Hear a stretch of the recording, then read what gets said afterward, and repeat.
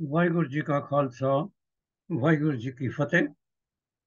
My precept before the start of Gurmat class London today, 30th of September 2023.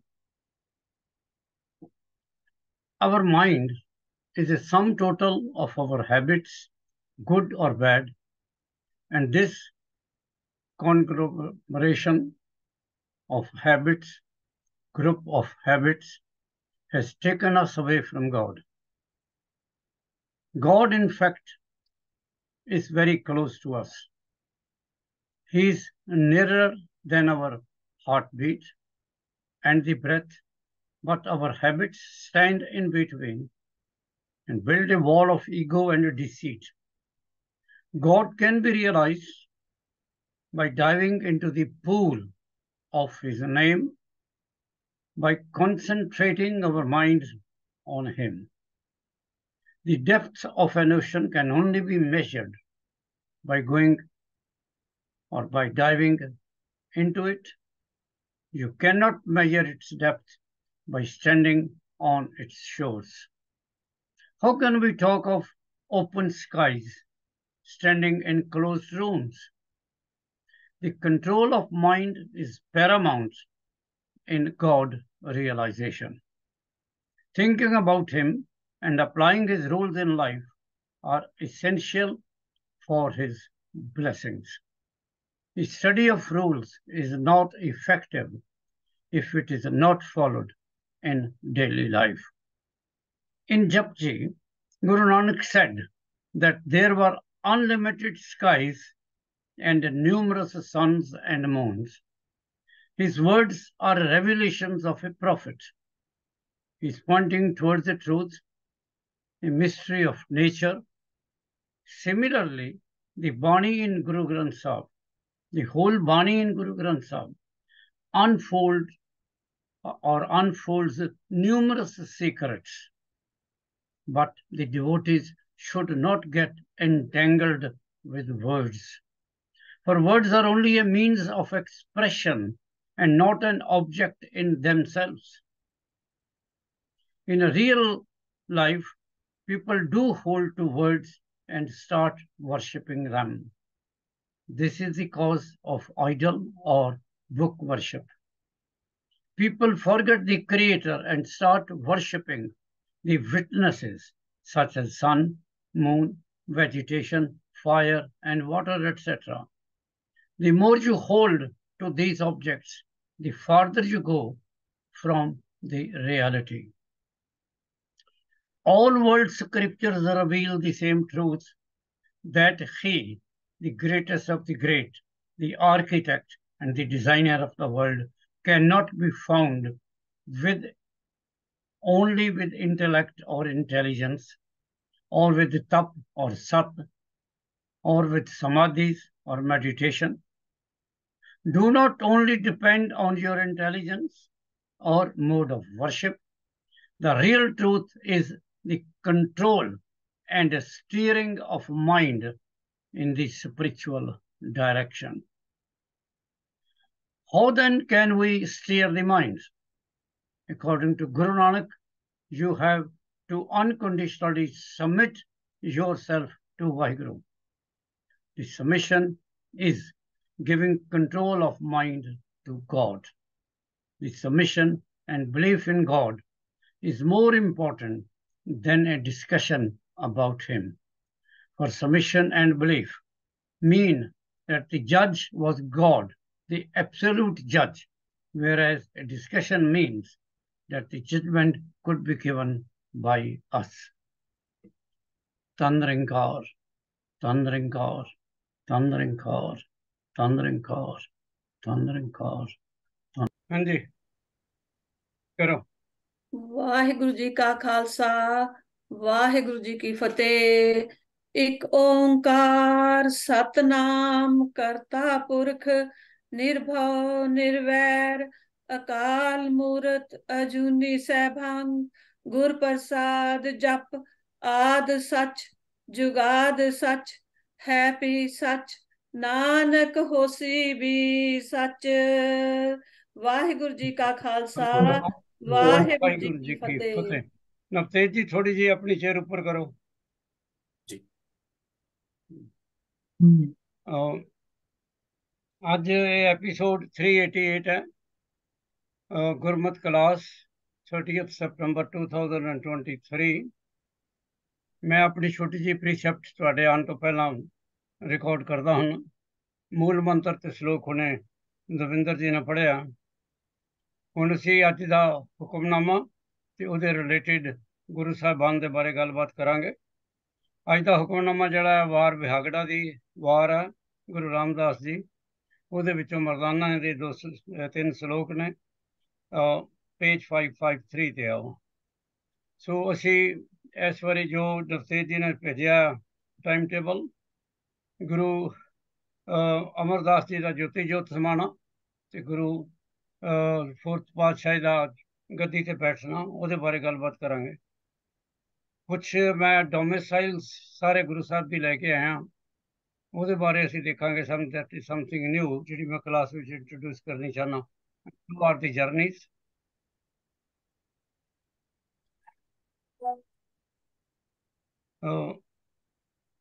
ਫਿਰ last Wednesday ਦਾ ਹੁਕਮਨਾਮਾ ਕਿੰਨੇ ਕਰਨਾ ਨਵਤੇਜ ਜੀ ਹੁਕਮਨਾਮਾ ਜੀ? ਉਸ ਸਾਡੀ ਸੇਵਾ ਜੀ। ਅੱਛਾ ਜੀ, ਡਾਕਟਰ ਦੇਵਗਨ ਜੀ ਕਰਨਗੇ। ਤੇ ਰਾਗ ਮਾਰੂ ਦੇ ਉੱਤੇ ਡਾਕਟਰ ਪਰਮਜੀਤ ਕੌਰ ਜੀ ਆਪਣਾ ਐਨਾਲਿਸਿਸ ਕਰਨਗੇ ਉਸ ਰਾਗ ਦਾ। ਅੱਜ ਜਿਹੜਾ ਹੁਕਮਨਾਮਾ ਹੈ ਉਹ ਵਾਰ ਵਿੱਚੋਂ ਹੈ। ਤੇ ਤੁਹਾਨੂੰ ਜਿਸ ਤਰ੍ਹਾਂ ਸਾਡੀ ਕਲਾਸ ਦੇ ਵਿੱਚ ਆਮ ਤੌਰ ਤੇ ਹੁੰਦਾ ਕਿ ਜਿਸ ਕਿਸਮ ਦਾ ਰਾਗ ਹੋਵੇ ਜਾਂ ਜਿਸ ਕਿਸਮ ਦਾ ਸਟਰਕਚਰ ਹੋਵੇ, ਅਸੀਂ ਉਹਦੇ ਬਾਰੇ ਗੱਲਬਾਤ ਕਰਦੇ ਹਾਂ। ਸਾਡੇ ਗੁਰੂ ਗ੍ਰੰਥ ਸਾਹਿਬ ਦੇ ਵਿੱਚ 21+1 ਵਾਰਾਂ ਨੇ। 21 ਗੁਰੂ ਸਾਹਿਬ ਦੀਆਂ ਤੇ ਇੱਕ 7 ਬਲਵੰਡ ਦੀ। 31 ਰਾਗ ਚੈਪਟਰ ਨੇ। ਨਾਰਮਲੀ ਵਾਰ ਜਿਹੜੀ ਹੈ ਉਹ ਕਿਸੇ ਵੀ ਰਾਗ ਦੀ ਆਖਰੀ ਗੁਰੂ ਕੰਪੋਜੀਸ਼ਨ ਹੈ, ਪਰ 17 ਰਾਗਾਂ ਦੇ ਵਿੱਚ ਹੀ ਸਿਰਫ ਵਾਰਾਂ ਨੇ।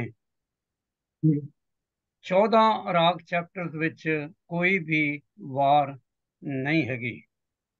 ਇਹ ਯਾਦ ਰੱਖਣਾ, ਹਰ ਰਾਗ ਚੈਪਟਰ ਦੇ ਐਂਡ ਤੇ ਗੁਰੂ ਸਾਹਿਬ ਦੀ ਕੰਪੋਜ਼ ਕੀਤੀ ਹੋਈ ਵਾਰ ਨਹੀਂ ਹੈ।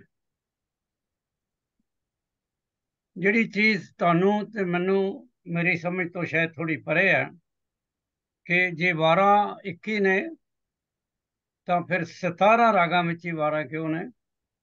ਬਾਕੀ 4 ਵਾਰਾਂ ਕਿੱਥੇ ਨੇ? ਫਿਰ ਜਦੋਂ ਤੁਸੀਂ ਗੁਰੂ ਗ੍ਰੰਥ ਸਾਹਿਬ ਤੋਂ ਪਾਠ ਕਰਦੇ ਹੋ ਜਾਂ ਆਪ ਅਧਿਐਨ ਕਰਦੇ ਹੋ, ਰਿਸਰਚ ਕਰਦੇ ਹੋ, ਤੇ ਤੁਹਾਨੂੰ ਪਤਾ ਲੱਗਦਾ ਕਿ 4 ਰਾਗ ਐਸੇ ਨੇ ਜਿੱਥੇ ਗੁਰੂ ਅਰਜਨ ਦੇਵ ਜੀ ਨੇ 2-2 ਵਾਰਾਂ ਲਿਖੀਆਂ।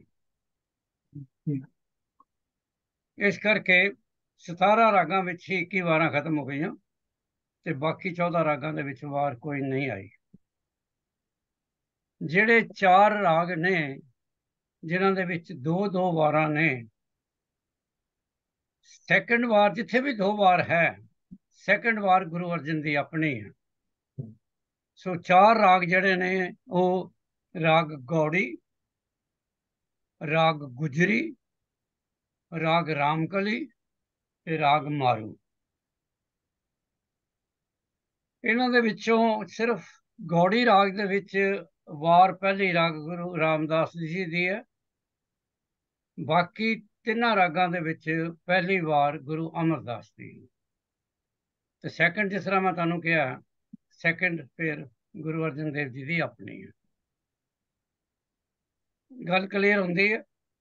ਕਿੰਨੀਆਂ ਵਾਰਾਂ? 21। ਕਿੰਨੇ ਰਾਗ ਚੈਪਟਰ? 31। ਕਿੰਨੇ ਰਾਗਾਂ ਦੇ ਵਿੱਚ ਵਾਰ ਹੈ? 17। 14 ਦੇ ਵਿੱਚ ਨਹੀਂ ਹੈਗੀ। ਕਿਉਂਕਿ ਜਦੋਂ ਤੁਸੀਂ ਹੌਰੀਜ਼ੌਂਟਲ ਸੀਕੁਐਂਸ ਆਪਣੀ ਕਲਾਸ 'ਚ ਪੜ੍ਹਦੇ ਸੋ ਨਾ, ਤੇ ਤੁਸੀਂ ਕਹਿੰਦੇ ਸੋ ਵੀ ਆਖਰੀ ਗੁਰੂ ਕੰਪੋਜੀਸ਼ਨ ਇਸ ਵਾਰ, ਉਹਦੇ ਬਾਅਦ ਭਗਤ ਬਾਣੀ। ਪਰ 14 ਰਾਗਾਂ ਦੇ ਵਿੱਚ ਵਾਰ ਹੋਏਗੀ ਨਹੀਂ, ਹੈ ਹੀ ਨਹੀਂ। ਸੋ ਇਹਦਾ ਮਤਲਬ ਹੈ ਲਾਸਟ ਕੋਈ ਵੀ ਕੰਪੋਜੀਸ਼ਨ ਹੈ, ਅਸ਼ਟਪਦੀ ਹੈ, ਜਾਂ ਲੌਂਗ ਕੰਪੋਜੀਸ਼ਨਾਂ ਨੇ, ਉਹਦੇ ਬਾਅਦ ਫਿਰ ਭਗਤ ਬਾਣੀ ਸ਼ੁਰੂ ਹੋ ਗਈ ਹੋਣੀ ਹੈ। ਡਾਕਟਰ ਸਾਹਿਬ ਸੌਰੀ, ਦਰਪਨਾ ਵੇਟ ਕਰ ਰਹੀ ਉਹਨੂੰ ਰਿਪੀਟ ਕਰਤਾ ਜੀ। ਦਰਪਨਾ ਤੇ ਆਪਣੇ ਡਾਕਟਰ ਵਜ਼ੀਰ ਵੀ, ਦਰਪਨਾ ਵੀ ਵੇਟ ਕਰੀ। ਜਿਹੜੀਆਂ ਕੰਪੋਜੀਸ਼ਨਾਂ ਨੇ ਉਹ ਵੀ ਗੁਰੂ ਸਾਹਿਬ ਨੇ ਆਪਣੇ ਵਕਤਾਂ ਵਿੱਚ ਲਿਖੀਆਂ, ਔਰ ਡਿਫਰੈਂਟ ਗੁਰੂ ਸਾਹਿਬ ਦੀ ਅਗਰ ਤੁਸੀਂ ਕਾਊਂਟ ਕਰਦੇ ਹੋ ਤੇ ਜਿਸ ਤਰ੍ਹਾਂ ਤੁਸੀਂ 21 ਕਿਹਾ, ਉਹਦੇ ਵਿੱਚੋਂ ਗੁਰੂ ਨਾਨਕ ਸਾਹਿਬ ਦੀਆਂ ਸਿਰਫ 3 ਵਾਰਾਂ ਨੇ, ਗੁਰੂ ਅਮਰਦਾਸ ਜੀ ਦੀਆਂ 4 ਨੇ, ਗੁਰੂ ਰਾਮਦਾਸ ਜੀ ਦੀਆਂ ਮੈਕਸਿਮਮ 8 ਤੇ ਗੁਰੂ ਅਰਜਨ ਦੇਵ ਜੀ ਦੀਆਂ 6 ਨੇ।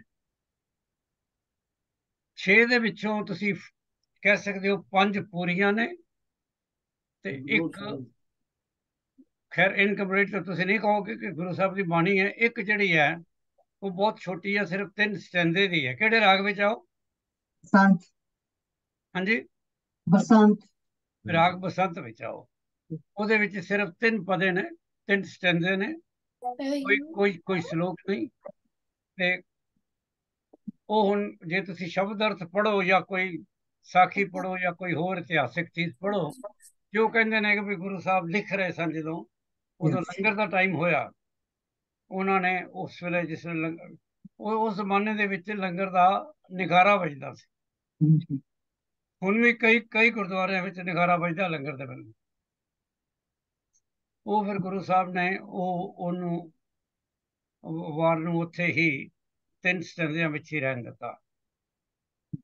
ਸੋ ਸਾਨੂੰ ਜ਼ਰੂਰ ਕੋਈ ਵੀ ਚੀਜ਼ ਸਾਡੇ ਸਾਹਮਣੇ ਆਵੇ, ਸਾਨੂੰ ਉਹਦੇ ਬਾਰੇ ਇਰਦ ਗਿਰਦ ਹਰ ਚੀਜ਼ ਪਤਾ ਹੋਣੀ ਚਾਹੀਦੀ ਹੈ। ਜਿਸ ਤਰ੍ਹਾਂ ਤੁਸੀਂ ਕੋਈ ਆਪਣੀ ਜ਼ਿੰਦਗੀ ਦੀ ਕੋਈ ਐਗਜ਼ਾਮਪਲ ਲੈ ਲਓ, ਤੁਸੀਂ ਕਿਧਰੇ ਮਕਾਨ ਖਰੀਦਣਾ, ਕੁਝ ਖਰੀਦਣਾ, ਤੁਸੀਂ ਫਿਰ ਸਭ ਆਲਾ ਦੁਆਲਾ ਕਿਹੜਾ ਇਲਾਕਾ, ਕਿੰਨੇ ਬੰਦੇ ਰਹਿੰਦੇ ਨੇ, ਕਿੱਥੇ ਰਹਿੰਦੇ ਨੇ, ਕੀ ਹੈ, ਗਾਰਡਨ ਹੈ ਕਿ ਨਹੀਂ ਹੈ, ਲਾਇਬ੍ਰੇਰੀ ਹੈ ਕਿ ਨਹੀਂ, ਸਕੂਲ ਹੈ ਕਿ ਨਹੀਂ। ਜਦੋਂ ਵੀ ਕੋਈ ਸਟਰਕਚਰ ਆਉਂਦਾ ਹੈ, ਕੋਈ 4 ਪਦੇ ਦਾ ਕੋਈ ਸ਼ਬਦ ਆਉਂਦਾ, ਕੋਈ 8 ਪਦੇ ਦਾ ਸ਼ਬਦ ਆਉਂਦਾ, ਤੁਹਾਨੂੰ ਪਤਾ ਹੋਣਾ ਚਾਹੀਦਾ ਇਹ ਅਸ਼ਟਪਦੀਆਂ, ਟੋਟਲ ਅਸ਼ਟਪਦੀਆਂ ਕਿੰਨੀਆਂ ਨੇ, ਕਿਹੜੇ ਗੁਰੂ ਸਾਹਿਬ ਨੇ ਅਸ਼ਟਪਦੀ ਨਹੀਂ ਲਿਖੀ, ਕਿਹੜੇ ਗੁਰੂ ਸਾਹਿਬ ਨੇ ਅਸ਼ਟਪਦੀਆਂ ਜ਼ਿਆਦਾ ਲਿਖੀਆਂ। ਕੁਛ ਗਿਆਨ, ਕਿਉਂਕਿ ਸ਼ਬਦ ਤੇ ਹਰ ਇੱਕ ਪੜ੍ਹ ਕੇ ਉਹਦੇ ਅਰਥ ਕਰ ਸਕਦਾ ਨਾ, ਪਰ ਸ਼ਬਦ ਦੇ ਇਰਦ ਗਿਰਦ ਜੋ ਗੁਰੂ ਸਾਹਿਬ ਨੇ ਇੰਨਾ ਕੁਝ ਤੁਹਾਡੇ ਵਾਸਤੇ ਲਿਖਿਆ, ਉਹ ਕੌਣ ਪੜ੍ਹੇਗਾ? ਕਈ ਵਾਰੀ ਮਨ ਦੇ ਵਿੱਚ ਖਿਆਲ ਆਉਂਦਾ ਹੈ ਕਿ ਅਸੀਂ ਇੰਨੀਆਂ ਗੱਲਾਂ ਦੀ ਵਾਕੀ ਕਰਦੇ ਹਾਂ, ਸਾਨੂੰ ਸਿਰਫ ਜਿਸ ਤਰ੍ਹਾਂ ਨਹੀਂ, ਮੈਨੂੰ ਯਾਦ ਹੈ ਜੇ ਤੁਸੀਂ ਗੁਰਦੁਆਰੇ ਜਾਓ ਤੇ ਕੋਈ ਰਾਗੀ ਸਾਹਿਬ ਕਥਾ ਸੁਣਾਉਣ ਲੱਗ ਪੈਣ ਤੇ ਕਈ ਲੋਕੀ ਵਿੱਚ ਉੱਠ ਕੇ ਕਹਿੰਦੇ ਨੇ ਜੀ ਸਾਨੂੰ ਤੇ ਨਰੋਲ ਕੀਰਤਨ ਚਾਹੀਦਾ। ਡਿਸਟਰਬ ਕਰਦੇ ਨੇ ਕਈ ਵਾਰੀ ਭਾਈ ਉਹ ਆਪਣੇ ਰਾਗੀ ਸਾਹਿਬਾਨ ਨੂੰ, ਤੇ ਹੁਣ ਰਾਗੀ ਸਾਹਿਬਾਨ ਵਿਚਾਰੇ ਨਹੀਂ ਆਪਣੇ ਆਪ ਨੂੰ ਡਿਫੈਂਡ ਕਰ ਸਕਦੇ, ਫਿਰ ਉਹ ਕਥਾ ਬੰਦ ਕਰਕੇ ਕੀਰਤਨ ਸ਼ੁਰੂ ਕਰ ਦਿੰਦੇ ਨੇ। ਪਰ ਉਹਨਾਂ ਸਾਹਿਬਾਨ ਨੂੰ ਕਹਿਣਾ ਚਾਹੀਦਾ ਕਿ ਕਥਾ is also as important as ਕੀਰਤਨ। ਕਥਾ ਗੁਰੂ ਸਾਹਿਬ ਦਾ ਜੀਵਨ ਹੈ ਨਾ, ਕੋਈ ਗੁਰੂ ਸਾਹਿਬ ਦੇ ਜੀਵਨ ਦੇ ਬਾਰੇ ਤੁਹਾਨੂੰ ਨਹੀਂ ਪਤਾ ਵੀ ਜਿਹਨੇ ਉਹ ਕੰਪੋਜੀਸ਼ਨ ਲਿਖੀ ਹੈ, ਜਿਹਨੇ ਉਹ ਸ਼ਬਦ ਉਚਾਰਿਆ। ਹੁਣ ਮਿੰਦਰ ਜੀ ਸ਼ਬਦ ਕੀ ਹੈ? ਕੀ ਇੱਕ ਉਹ 5 ਜਾਂ 6 ਲਾਈਨਾਂ ਦੀ ਕੋਈ ਕੰਪੋਜੀਸ਼ਨ ਹੈ? ਉਹਦਾ ਆਪਸ ਵਿੱਚ ਕੋਈ ਤਾਲੁਕ ਹੈ 6 ਲਾਈਨਾਂ ਦਾ ਕਿ ਨਹੀਂ? ਹੈ ਜੀ, ਹੈਗਾ। So that is what I want to say, ਬਈ ਤੁਸੀਂ ਕੁਛ ਵੀ, ਹੁਣ ਅਸੀਂ ਗੁਰਬਾਣੀ ਦੀ ਗੱਲ ਕਰੀਏ, ਸਿਰਫ ਗੁਰਬਾਣੀ ਦੀ ਗੱਲ ਕਰਦੇ ਹਾਂ, ਕੋਈ ਸ਼ਬਦ ਦੀ ਗੱਲ ਕਰਦੇ ਹਾਂ। ਗੁਰੂ ਸ਼ਬਦ ਜਿਹੜਾ ਅਗਰ ਉਹ ਇੱਕ ਸੰਦੇਸ਼ ਹੈ, ਇੱਕ ਪੈਗਾਮ ਹੈ ਗੁਰੂ ਸਾਹਿਬ ਦਾ, ਤੁਹਾਨੂੰ ਗੁਰੂ ਸਾਹਿਬ ਬੈਠੇ ਨੇ, ਉਹ ਇੱਕ ਸ਼ਬਦ ਉਚਾਰ ਰਹੇ ਨੇ। ਹੁਣ ਤੁਸੀਂ ਧਿਆਨ ਨਾਲ ਦੇਖੋ ਉਸ ਸ਼ਬਦ ਦੇ ਜਿਹੜੇ 8 ਦੀਆਂ 8 ਲਾਈਨਾਂ ਨੇ, ਉਹਨਾਂ ਦੇ ਵਿੱਚ ਕੀ ਸੰਬੰਧ ਹੈ, ਕੀ ਮੈਸੇਜ ਹੈ ਤੁਹਾਡੇ ਲਈ। That is what is important।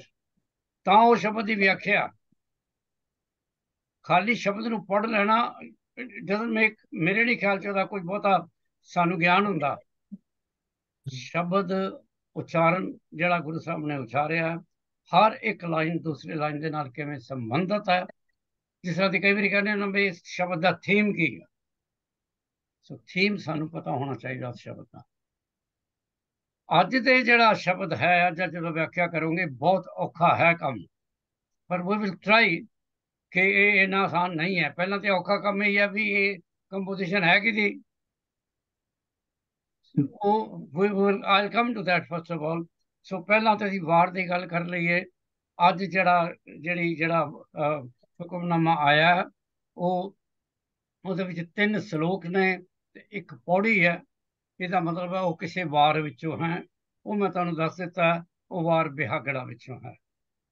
ਵਾਰ ਬਿਹਾਗੜਾ ਗੁਰੂ ਰਾਮਦਾਸ ਦੀ ਵਾਰ ਹੈ। ਔਰ ਇਹ ਜਿਹੜਾ ਅੱਜ ਦੀ ਕੰਪੋਜੀਸ਼ਨ ਆਈ ਹੈ ਇਹ ਪੇਜ 553 ਤੇ ਹੈ। ठीक है जी, ठीक है जी। गुरु अर्जन देव जी ने मैं कई बार इस क्लास की गल कही है पर हर चीज रिपीट है लाइफ की। गुरु अर्जन देव जी ने गुरु ग्रंथ साहब की स्थापना 1604 विच की थी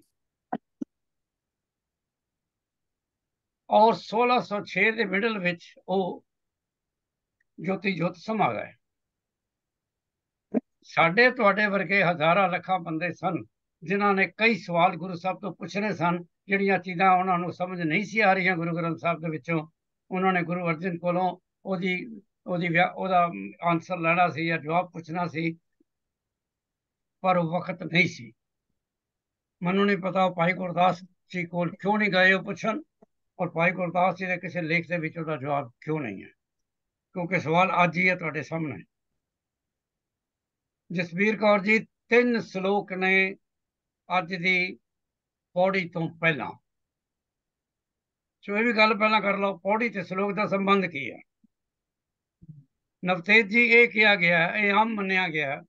मतलब हुण असीं ते वो बोलांगे ना क्लास में जिहड़ा असीं रिसर्च करके पढ़ के आए हैं। रिसर्च की है कि तुसीं 20-25 बंदियां नूं पढ़दे हो, 20-25 स्कॉलर्स नूं पढ़दे हो ते फिर उन्हां दी बेस ते अपना कोई ना कोई व्यू बनाते हो। हुण 99.9% स्कॉलर्स ने लिखिया कि गुरु साहब ने जो वार रची है सिर्फ पौड़ियां रचियां ने, श्लोक वखरे रचे ने। वो श्लोक भी रचे ने, वारां भी रचियां, लेकिन वारां वखरियां सन, श्लोक वखरे रचे गए। गुरु अर्जन देव जी ने जिस वेले वारां गुरु ग्रंथ साहब दे विच ऐड कीतियां, उदों उन्होंने भाई गुरदास नूं सलाह दित्ती कि असीं वारां दे विच गुरु साहब दे श्लोक भी लगा दईए। इस करके दा जवाब तुहाडे कोल है।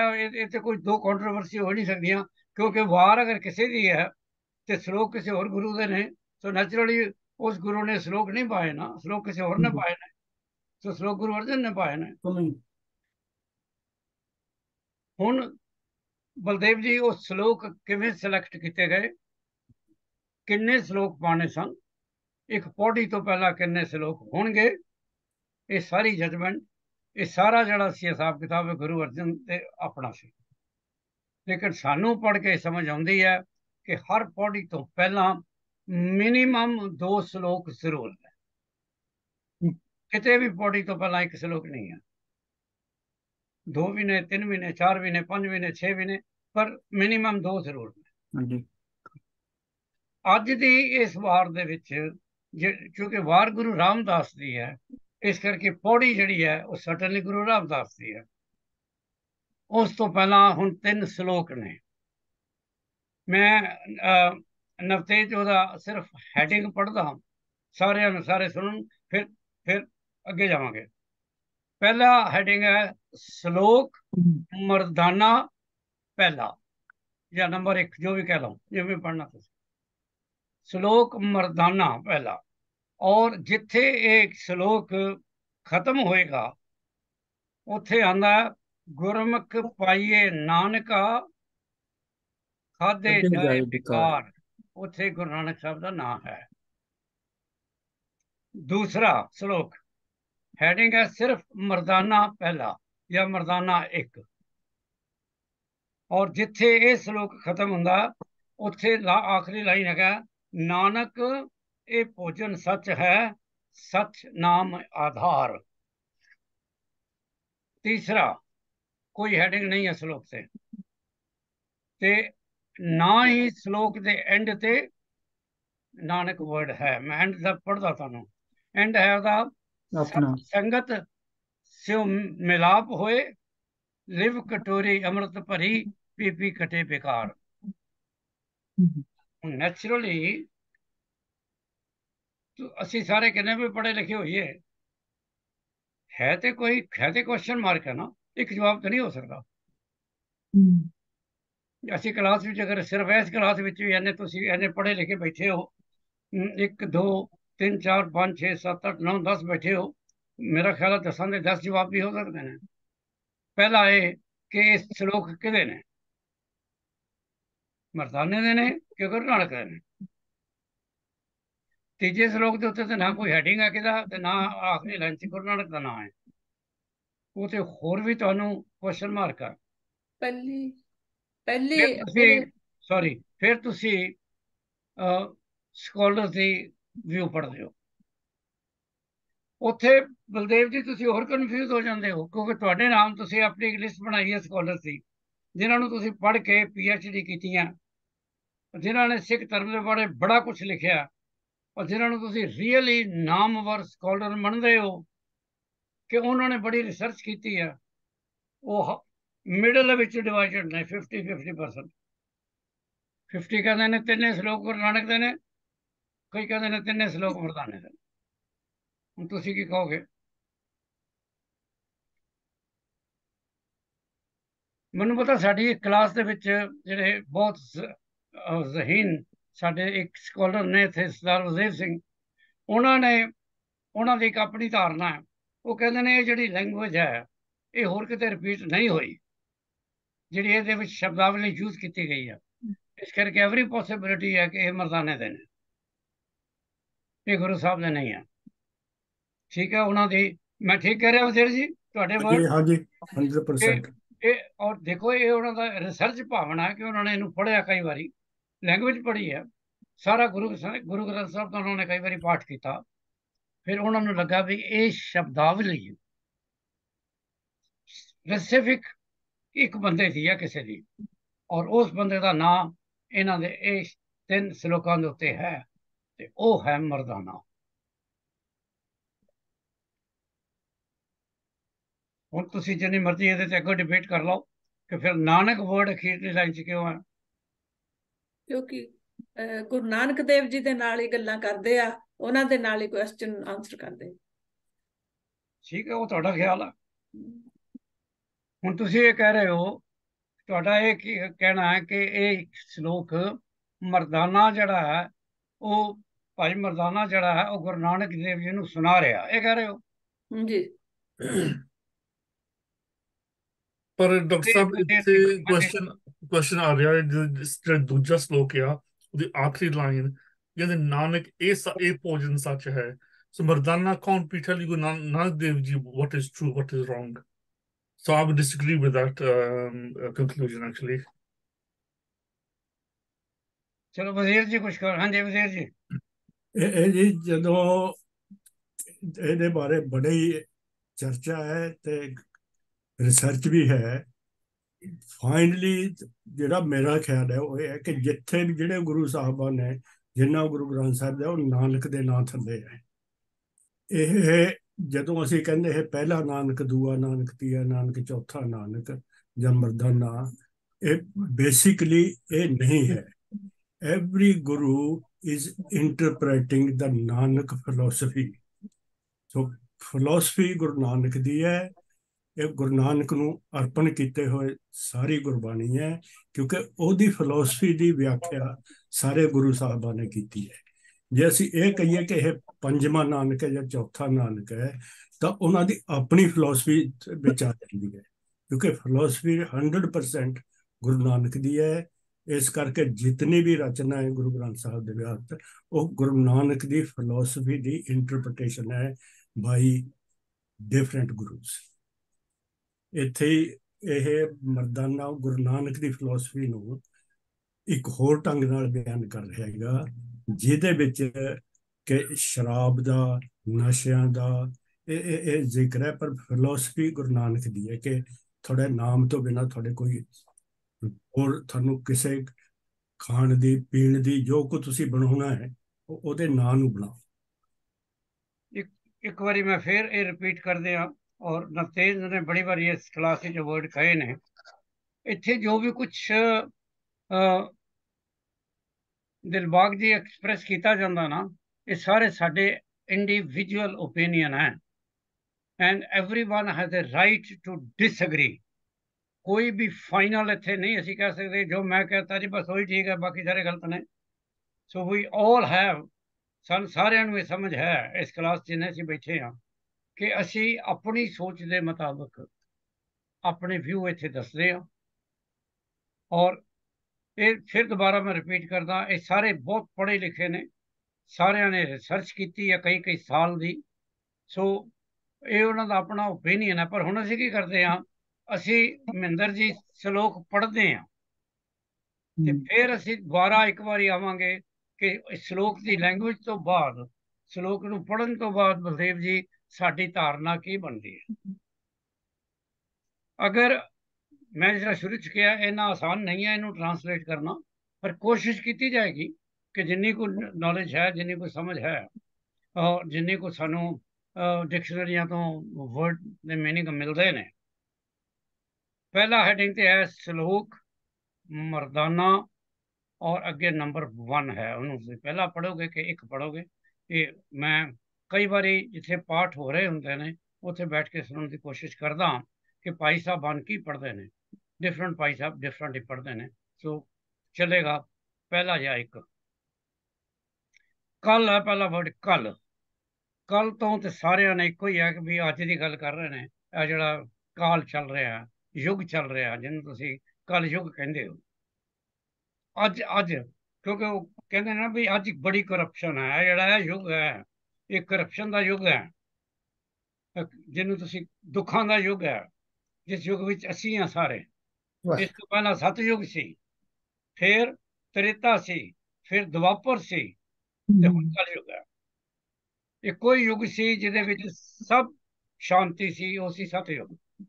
ਬਾਕੀ ਦੋ ਯੁੱਗਾਂ ਵਿੱਚ ਵੀ ਕਲ ਸੀ, ਪਰ ਕਿਉਂਕਿ ਸਾਰੇ ਵਰਡ ਹਿੰਦੂ ਧਰਮ ਤੋਂ ਹੀ ਆਏ ਨੇ, ਇਸ ਕਰਕੇ ਉਹਨਾਂ ਨੇ ਇਹਦੀ ਵੰਡ ਇੰਜ ਕੀਤੀ ਹੈ। ਸਤਯੁਗ ਤੋਂ ਬਾਅਦ ਤ੍ਰੇਤਾ ਉਹਨਾਂ ਨੇ ਕਿਹਾ ਰਾਮ ਦਾ ਯੁੱਗ ਸੀ, ਜਦੋਂ ਰਾਮਚੰਦਰ ਜੀ ਰਾਜ ਕਰਦੇ ਸੀ। ਫਿਰ ਦੁਆਪਰ ਆਇਆ ਜਦੋਂ ਕ੍ਰਿਸ਼ਨ ਰਾਜ ਕਰਦਾ ਸੀ, ਤੇ ਫਿਰ ਆਇਆ ਕਲਯੁਗ, ਅਸੀਂ ਕਿਹਾ ਜਦੋਂ ਸਾਡੇ ਗੁਰੂ ਨਾਨਕ ਆਏ। ਕੱਲ ਧਾਰਨ ਗੁਰੂ ਨਾਨਕ ਆਇਆ ਸ਼ਬਦ ਪੜ੍ਹਦੇ ਹੋ, ਗੁਰੂ ਨਾਨਕ ਸਾਹਿਬ ਦਾ ਜਨਮ ਦਿਨ ਹੈ। ਸੋ ਅੱਜ ਦੀ ਗੱਲ ਹੋ ਰਹੀ ਹੈ, ਜੋ ਵੀ ਕੁਛ ਜਿੰਨੇ ਵੀ ਜੋ ਵੀ ਸ਼ਬਦ ਹੈ ਉਹ ਗੁਰੂ ਨਾਨਕ ਸਾਹਿਬ ਦਾ ਜਾਂ ਮਰਦਾਨੇ ਦਾ, ਕਿ ਅੱਜ ਕੀ ਹੋ ਰਿਹਾ। ਉਹ ਕਹਿੰਦੇ ਨੇ ਕਲਵਾਲੀ ਟੱਬ ਨੂੰ ਕਹਿੰਦੇ ਨੇ, ਉਹਦੇ ਵਿੱਚ ਕੀ ਪਿਆ ਹੋਇਆ। ਇਹ ਐਕਚੁਅਲੀ ਪਹਿਲਾ ਜਿਹੜਾ ਨਾ ਸ਼ਲੋਕ, ਇਹ ਨਵਤੇਜ ਜੀ ਇੱਕ ਸਮਝ ਲਓ ਇੱਕ ਬਾਰ ਦੀ ਡਿਸਕ੍ਰਿਪਸ਼ਨ ਹੈ। ਉਸ ਬਾਰ ਦੇ ਵਿੱਚ ਕੋਈ ਵੀ ਚੀਜ਼ ਤੁਸੀਂ ਵੇਚ ਲਓ ਵੀ ਇਸ ਵੇਲੇ ਕਲਯੁਗ ਦੇ ਵਿੱਚ ਕੀ ਹੋ ਰਿਹਾ, ਲੋਕੀ ਕੀ ਕਰ ਰਹੇ ਨੇ। ਉਹ ਕਹਿੰਦੇ ਨੇ ਕਾਮ, ਯੂ ਆਲ ਨੋ ਕਾਮ, ਲਸਟ, ਮਦ, ਸ਼ਰਾਬ, ਮਨ ਪੀਵਨਹਾਰ।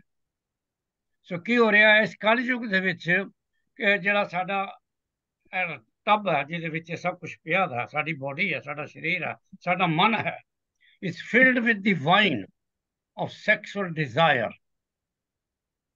ਤੇ ਜਿਹੜਾ ਮਾਈਂਡ ਹੈ ਇਹ ਉਹਨੂੰ ਜਗ੍ਹਾ ਜਗ੍ਹਾ ਵੰਡ ਰਿਹਾ। ਸਾਡਾ ਮਨ ਜਿਹੜਾ ਹੈ ਇਹ ਮਨ ਜਿਹੜਾ ਕਹਿੰਦੇ ਨੇ ਇੰਦਰੀ ਕਾਬੂ ਨਹੀਂ ਹੁੰਦੀ ਮਨ ਤੋਂ, ਇਨਸਾਨ ਦੀ ਸੈਕਸੁਅਲ ਡਿਜ਼ਾਇਰ ਕਾਬੂ ਨਹੀਂ ਹੁੰਦੀ। ਤੇ ਗੁਰੂ ਗ੍ਰੰਥ ਸਾਹਿਬ 'ਚ ਵੀ ਬਹੁਤ ਵਾਰੀ ਆਇਆ, ਸਭ ਤੋਂ ਭੈੜਾ ਤੁਹਾਡਾ ਜਿਹੜਾ ਦੁਸ਼ਮਣ ਹੈ ਉਹ ਕਾਮ ਹੈ। ਕਾਮ ਨਹੀਂ ਆਉਂਦਾ ਕੰਟਰੋਲ, ਕਾਮ ਕੰਟਰੋਲ ਨਹੀਂ ਹੋਇਆ ਤੇ ਬਾਕੀ ਸਾਰੇ ਹੀ ਜਿਹੜੇ ਨੇ ਤੁਹਾਡੇ ਦੁਸ਼ਮਣ, ਉਹਨਾਂ ਨੇ ਤੁਹਾਡਾ ਬਿਲਕੁਲ ਕਰੈਕਟਰ ਦਾ ਬੇੜਾ ਗਰਕ ਕਰਤਾ। ਪਹਿਲਾਂ ਇੱਕ ਲਾਈਨਰ ਦਾ ਮਤਲਬ ਕਰਦੇ ਹਾਂ, ਫਿਰ ਅਸੀਂ ਇਹਦਾ ਮਜਮੂਈ ਮਤਲਬ ਕੱਢਾਂਗੇ। ਫਿਰ ਕਹਿੰਦੇ ਨੇ, ਸੋ ਪਹਿਲਾਂ ਉਹਨਾਂ ਨੇ ਦੋ ਗੱਲਾਂ ਕਹੀਆਂ, ਕਾਮ ਦੀ ਗੱਲ ਕੀਤੀ ਹੈ ਤੇ ਮਤ ਦੀ ਗੱਲ ਕੀਤੀ ਹੈ ਤੇ ਮਨ ਦੀ ਗੱਲ ਕੀਤੀ ਹੈ। ਦੂਸਰੀ ਲਾਈਨ ਦੇ ਵਿੱਚ ਹੈਗਾ ਕ੍ਰੋਧ, ਕਟੋਰੀ, ਫਿਰ ਹੋ ਗਿਆ ਪਿਆਲਾ, ਮੋਹ, ਤੁਹਾਨੂੰ ਪਤਾ ਹੈ ਮੋਹ, ਭਰੀ, ਪਿਲਾਵਾ, ਅਹੰਕਾਰ, ਉਹਦੇ ਵਿੱਚ ਹੁਣ ਹੰਕਾਰ ਦੀ ਗੱਲ ਆ ਗਈ। ਤੇ ਹੰਕਾਰ ਦੇ ਨਾਲ ਤੁਸੀਂ ਸਭ ਕੁਝ ਕਰੀ ਫਿਰਦੇ ਹੋ। ਹੰਕਾਰ ਹੈ ਤੇ ਨਾਲ ਕ੍ਰੋਧ ਹੈ, ਹੰਕਾਰ ਹੈ ਤੇ ਨਾਲ ਮੋਹ ਹੈ। ਫਿਰ ਤੀਜੀ ਲਾਈਨ ਮਜਲਸ, ਗਰੁੱਪ, ਇਕੱਠੇ ਹੋ ਕੇ ਬਹਿਣਾ, ਮਜਲਸ, ਕੂੜੇ ਕੋੜੇ ਮੈਨੇ ਕਰਪਸ਼ਨ, ਲਵ ਗਰੀਡ, ਮਜਲਿਸ ਕਾਦੀ ਲੱਗੀ ਹੋਈ ਅੱਜ ਕੱਲ, ਕਰਪਸ਼ਨ ਦੀ ਤੇ ਗਰੀਡ ਦੀ ਪੀ ਹੋਏ ਖੁਆਰ। ਆਖਰੀ ਲਾਈਨ ਕਰ ਲਓ ਤੇ ਫਿਰ ਉਹਦੇ ਬਾਅਦ ਵਿਲ ਕਮ ਬੈਕ ਟੂ ਕੀ ਕਹਿ ਰਹੇ ਨੇ ਉਹ। ਕਰਨੀ ਲਾਹਨ, ਕਰਨੀ ਮੈਨੇ ਕਰਮ, ਹੁਣ ਕਹਿੰਦੇ ਨੇ ਸੱਤ ਦੇ ਕਰਮ ਕਰੋ, ਕਰਨੀ ਲਾਹਨ ਸੱਤ, ਉੱਤੇ ਕਹਿ ਚੁੱਕੇ ਨੇ ਜੋ ਕੁਝ ਹੋ ਰਿਹਾ, ਪਰ ਹੁਣ ਕੀ ਕਰੋ, ਕਰਨੀ ਲਾਹਨ ਸੱਤ, ਸੱਤ ਦੇ ਕਰਮ ਕਰੋ, ਗੁੜ ਸੱਚ ਤੇ ਗੁੜ ਮਤਲਬ ਡਿਸਟਿਲਰੀ ਜਿੱਥੋਂ ਸੱਚ ਨਿਕਲਣਾ, ਉਹ ਡਿਸਟਿਲਰੀ ਕਾਦੀ ਬਣਾਓਗੇ, ਗੁੜ ਸੱਚ ਸਰਾ ਕਰ ਸਾਰ।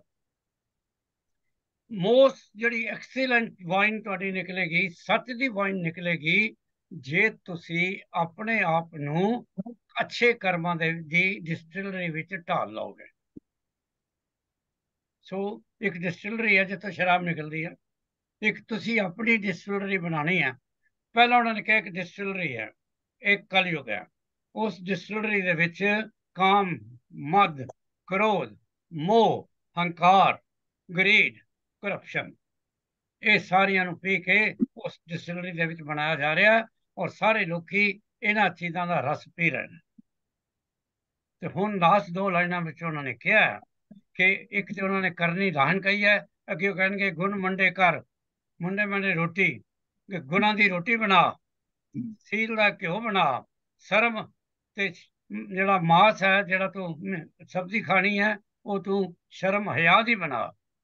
ਗੁਰਮੁਖ ਪਾਈਏ ਨਾਨਕਾ, ਖਾਦੇ ਜਾਏ ਬੇਕਾਰ। ਤੇ ਜੇ ਤੂੰ ਇਸ ਤਰ੍ਹਾਂ ਕਰ ਲਿਆ ਤੇ ਫਿਰ ਸਾਰੇ ਤੇਰੇ ਪਾਪ ਧੁਲ ਜਾਣਗੇ। ਲਾਸਟ ਕਰਨੀ ਲਾਹਨ ਤੋਂ ਲੈ ਕੇ ਦੋ ਜਿਹੜੀਆਂ ਲਾਈਨਾਂ ਨੇ ਕਿ ਜੇ ਤੂੰ ਇੰਜ ਕਰ ਲਿਆ, ਕਰਨੀ ਲਾਹਨ ਸੱਤ ਦੀ, ਸੱਚ ਦਾ ਆਪਣੇ ਮਨ ਦੀ ਡਿਸਟਿਲਰੀ ਵਿੱਚ, ਜਿੱਥੇ ਤੇਰੇ ਖਿਆਲ ਘੜੇ ਜਾਂਦੇ ਨੇ, ਜਿੱਥੇ ਤੂੰ ਆਪਣੇ ਖਿਆਲਾਂ ਨੂੰ ਨਵਤੇਜੀ ਜਨਮ ਦੇਣਾ, ਉੱਥੇ ਸੱਚ ਦਾ, ਗੰਨਿਆਂ ਦੀ ਜਗ੍ਹਾ ਸੱਚ ਦਾ ਰਸ ਪਾ। ਜੇ ਤੂੰ ਇੰਜ ਕਰੇਗਾ ਤੇ ਗੁਰਮੁਖ ਪਾਈਏ ਨਾਨਕਾ, ਤੇ ਫਿਰ ਤੇਰੇ ਸਾਰੇ ਪਾਪ ਜਿਹੜੇ ਨੇ ਧੁਲ ਜਾਣਗੇ। ਪਰ ਹੋ ਕੀ ਰਿਹਾ, ਉਹ ਉਹਨਾਂ ਨੇ ਪਹਿਲੀਆਂ 4 ਜਾਂ 5 ਲਾਈਨਾਂ 'ਚ ਦੱਸਿਆ ਕਿ ਸਾਰੇ ਇਕੱਠੇ, ਮਜਲਿਸ ਇਕੱਠੀ ਹੋਈ ਹੈ, ਜਿਹਦੇ ਵਿੱਚ ਜਿਸ ਤਰ੍ਹਾਂ ਤੁਸੀਂ ਬਾਰ ਵਿੱਚ ਜਾ ਕੇ ਸਾਰੇ ਬੈਠ ਜਾਂਦੇ ਹੋ ਤੇ ਸ਼ਰਾਬਾਂ ਹੁੰਦੀਆਂ, ਤੇ ਜੋ ਦੁਨੀਆ ਭਰ ਦੀ ਉੱਥੇ ਤੁਸੀਂ ਗੱਲਾਂ ਕਰਦੇ ਹੋ, ਜੋ ਵੀ ਕੁਛ ਹੈ, ਉਹ ਪੂਰਾ ਉਹਨਾਂ ਨੇ ਨਕਸ਼ਾ ਖਿੱਚਿਆ। ਉੱਥੇ ਇਹ ਕੁਛ ਹੁੰਦਾ ਕਿ ਤੁਹਾਡਾ ਮਨ, ਵੇਟਰ ਦੀ ਗੱਲ ਵੀ ਕਰ ਦਿੱਤੀ ਉਹਨਾਂ ਨੇ, ਪਿਲਾਵਨ ਹਾਰ ਜਿਹੜੇ ਵੇਟਰਸ ਨੇ, ਜਿਹੜੇ ਸਭ ਕੁਝ ਲੈ ਕੇ ਆਉਂਦੇ ਨੇ। ਹੁਣ ਦੂਜਾ ਦੇਖੋ, ਬਹੁਤ ਲਾਈਨਾਂ ਮਿਲਦੀਆਂ ਜਲਦੀਆਂ, ਜੇ ਤੁਸੀਂ ਧਿਆਨ ਨਾਲ ਪੜ੍ਹੋਗੇ ਤੇ ਇਹ ਫਿਰ ਉਹੀ ਵਰਡ ਆ ਗਿਆ। ਹੁਣ ਇਹ ਅਸੀਂ ਕਰਨੀ ਲਾਹਨ, ਕਰਨੀ ਦੀ ਕਰਮ, ਅੱਛੇ ਕਰਮ ਕਰ, ਸੱਤ ਦੇ। ਹੁਣ ਉਹ ਕਹਿੰਦੇ ਨੇ ਕਾਇਆ ਲਾਹਣ ਆਪ, ਮਦ ਮਜਲਸ ਤ੍ਰਿਸ਼ਨਾ ਤਾਤ। ਇਹ ਜਿਹੜੀ ਬੋਡੀ ਹੈ ਨਾ, ਹੁਣ ਉਹਨਾਂ ਨੇ ਕਲਯੁਗ ਦੀ ਗੱਲ ਛੱਡਤੀ ਹੈ, ਹੁਣ ਉਹ ਮਹਿੰਦਰ ਤੁਹਾਡੇ ਤੇ ਆਏ ਨੇ ਇਸ ਸਮੇਂ। ਹੁਣ ਤੁਸੀਂ ਬਾਹਰ ਦੀ ਗੱਲ ਛੱਡੋ, ਬਾਹਰ ਨੂੰ ਛੱਡੋ, ਆਪਣੇ ਆਪ ਨੂੰ ਦੇਖੋ, ਤੁਹਾਡੀ ਬੋਡੀ ਅੰਦਰ ਕੀ ਹੈ। ਕਾਇਆ ਲੈਨ ਆਪ, ਮਦ ਮਜਲਸ ਤ੍ਰਿਸ਼ਨਾ ਧਾਤ, ਤੁਹਾਡੇ ਮਨ ਦੇ ਅੰਦਰ ਵੀ, ਤੁਹਾਡੀ ਬੋਡੀ ਦੇ ਅੰਦਰ ਵੀ ਕੂੜ ਭਰਿਆ ਪਿਆ। ਮਨਸਾ ਕਟੋਰੀ ਕੂੜ ਭਰੀ, ਪਿਆਲੇ ਜਮਕਾਲ। ਔਰ ਜਿਹੜਾ ਕੱਪ ਹੈ ਨਾ, ਤੇ ਕਟੋਰੀ ਮੀਨਸ ਕੱਪ, ਜਿਹਦੀ ਸ਼ਰਾਬ ਪਾਉਂਦੇ ਹੋ, ਮਨ ਦੀ ਕਟੋਰੀ ਜਿਹੜੀ ਹੈ, ਉਹ ਝੂਠ ਤੇ ਫਰੇਬ ਦੇ ਨਾਲ ਭਰੀ ਹੈ। ਤੇ ਬਲਦੇਵ ਜੀ, ਮੈਸੇਂਜਰ ਆਫ ਡੈਥ ਤੁਹਾਡਾ ਇੰਤਜ਼ਾਰ ਕਰ ਰਿਹਾ। ਇਤ ਮਦ ਪੀਤੇ ਨਾਨਕਾ, ਇਹੋ ਜਿਹਾ ਜੇ ਤੁਸੀਂ ਆਪਣੇ ਮਨ ਦੇ ਅੰਦਰ ਵਿਕਾਰ ਰੱਖੋਗੇ, ਫਿਰ ਕੀ ਹੋਏਗਾ। ਇਤ ਮਦ ਪੀਤੇ ਨਾਨਕਾ, ਬਹੁਤੇ ਖਟੀਏ ਬੇਕਾਰ। ਹੁਣ ਲਾਸਟ ਲਾਈਨ ਦੇ ਵਿੱਚ ਤੁਹਾਨੂੰ ਮੋੜ ਦਿੰਦੇ ਨੇ, ਕੀ ਕਹਿੰਦੇ ਨੇ, ਕੀ ਕਰ, ਗਿਆਨ ਦਾ ਗੁੜ, ਗਿਆਨ ਦੀ ਰੋਟੀ,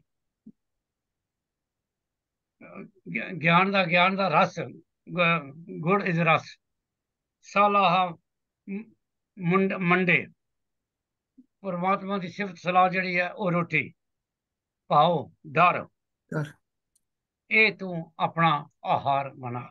परमात्मा ਦਾ ਡਰ, परमात्मा ਦੀ ਸਿਫਤ ਤੇ ਗਿਆਨ, परमात्मा ਦਾ ਗੁਰਬਾਣੀ ਦਾ ਗਿਆਨ, परमात्मा ਦੀ ਸਿਫਤ ਸਲਾਹ ਤੇ परमात्मा ਦੇ ਕੋਲੋਂ ਡਰ ਦਾ ਮਤਲਬ ਇਹ ਹੁੰਦਾ ਵੀ ਤੁਸੀਂ ਕਿਸੇ ਦੇ ਖਿਲਾਫ ਗੱਲ ਨਹੀਂ ਕਰੋਗੇ, ਝੂਠ ਨਹੀਂ ਬੋਲੋਗੇ। that is what ਜਿਸ ਵੇਲੇ ਭਾਉ ਕਹਿੰਦੇ ਨਾ परमात्मा ਦਾ, that is what it is। Nanak ਇਹ ਭੋਜਨ ਸੱਚ ਹੈ, ਇਹ ਭੋਜਨ ਬਣਾਓ। ਇੰਨਾ ਕੁਛ ਉਹਨੇ ਕਹਿ ਦਿੱਤਾ। ਕੀ ਹੋ ਰਿਹਾ? ਭੋਜਨ ਬਣਾਉਣ ਵਾਸਤੇ ਤੁਹਾਡੇ ਕੁਝ ਕਾਮ, ਮਦ, ਮਨ, ਕ੍ਰੋਧ, ਮੋਹ, ਕੂੜ, ਲੱਭ, ਇਹ ਸਭ ਕੁਝ ਇਕੱਠਾ ਕਰਕੇ ਤੁਸੀਂ ਰੋਟੀਆਂ ਬਣਾ ਕੇ ਖਾ ਰਹੇ ਹੋ। ਇੱਕ ਗੱਲ ਉਹਨੇ ਕਹਿ ਦਿੱਤੀ, ਨਾਨਕ ਇਹ ਭੋਜਨ ਸੱਚ ਹੈ। ਕਿਹੜਾ ਭੋਜਨ? ਗਿਆਨ ਦਾ, परमात्मा ਦੀ ਸਲਾਹ ਦਾ ਤੇ परमात्मा ਦੇ ਡਰ ਦਾ। ਲਾਸਟ ਬਟ ਵਨ ਲਾਈਨ, ਇਹਦਾ ਭੋਜਨ ਬਣਾਓ। ਹੁਣ ਦੋ ਤੁਸੀਂ ਸ਼ਲੋਕ ਪੜ੍ਹਦੇ ਹੋ ਤੇ ਫਿਰ ਮੁੜ ਕੇ ਤੁਸੀਂ ਸਰਬਜੀਤ ਸਿੰਘ ਜੀ ਦੇ ਪੁਆਇੰਟ ਤੇ ਆਉਂਦੇ ਹੋ ਕਿ ਇਹ ਵਾਕਿਆ ਹੀ ਇਹ ਜਿਹੜੀ ਲੈਂਗੁਏਜ ਹੈ, ਇਹ ਜੇ ਤੁਸੀਂ ਸਾਰਾ ਗੁਰੂ ਗ੍ਰੰਥ ਸਾਹਿਬ, ਜਿਸ ਵੇਲੇ ਇਹਨਾਂ ਨੇ ਕਲਾਸ 'ਚ ਗੱਲ ਕਹੀ ਸੀ ਨਾ, ਬਹੁਤ ਸਾਲ ਪੁਰਾਣੀ ਗੱਲ ਆ, ਤੇ ਮੈਂ ਵੀ ਸਾਲ ਵਿੱਚ 2 ਜਾਂ 3 ਬਾਬਾ ਜੀ ਦੇ ਪਾਠ ਪੂਰੇ ਕਰਦਾ। ਮੈਨੂੰ ਇਹੋ ਜਿਹੀ ਪੂਰੀ ਲੈਂਗੁਏਜ ਹੋਰ ਦੁਬਾਰਾ ਕਿਸੇ ਗੁਰੂ ਦੀ ਰਿਪੀਟ ਹੁੰਦੀ ਨਹੀਂ ਦਿਸੀ। ਸੋ ਇਹ ਯੂਨੀਕ ਲੈਂਗੁਏਜ ਹੈ, ਇਹ ਇਸੇ 2 ਸ਼ਲੋਕਾਂ ਦੇ ਵਿੱਚ ਹੀ ਆਈ ਹੈ। ਸੋ ਹੁਣ ਇੱਥੇ ਖਾਸ ਗੁਰੂ ਨਾਨਕ ਨੇ ਲਿਖੀ ਹੈ ਜਾਂ ਵਾਕਿਆ ਹੀ ਫਿਰ ਇਹ ਡਿਫਰੈਂਟ ਕਿਸੇ ਨੇ ਲਿਖੀ ਹੈ, ਔਰ ਉਸ ਦਾ ਨਾਂ ਜਿਹੜਾ ਲਿਖਿਆ ਗਿਆ ਉਹ ਹੈ ਮਰਦਾਨਾ।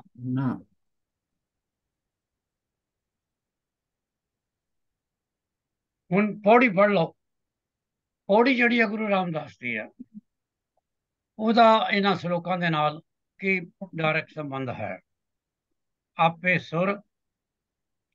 ਸੁਰ ਨਰ ਗਨ ਗੰਧਰਵਾ, आपे खट दर्शन की बाणी, आपे सेव शंकर महेशा, आपे गुरमुख अकथ कहानी, आपे जोगी आपे भोगी, आपे सन्यासी फिरे बेबानी, आपे नाल गोसट आप उपदेशे, आपे सुगड़ स्वरूप सयानी।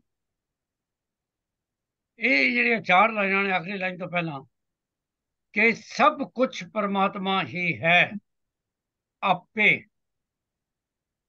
और इस गंधर्व ने ना, ये सब ऊपर के जीव ने आकाश के उत्ते ने सारे उतो शुरू करते ने। आपे सुर नर गन गंधर्वा, आपे खट खट जड़ 6 आ जी फिलोसफी दी बुक ने, आपे खट दर्शन की बाणी। सब कुछ परमात्मा ने बनाया, सब कुछ परमात्मा ने लिखा, सब कुछ परमात्मा आपे आप ही है। तुसी सारे जो कुछ हो परमात्मा है, परमात्मा ने ही बनाया, परमात्मा दी ही आर्कीटैक्चर है। ये नहीं कि परमात्मा ने एक वखरा बनाया। इको ही मिट्टी है, इको मिट्टी तो कीड़ी बनी है, उससे मिट्टी तो हाथी बनया, और इको ही हाथ है परमात्मा का, जिन्हें उन्होंने बनाया, जिन्हें उन्होंने शेप दी है।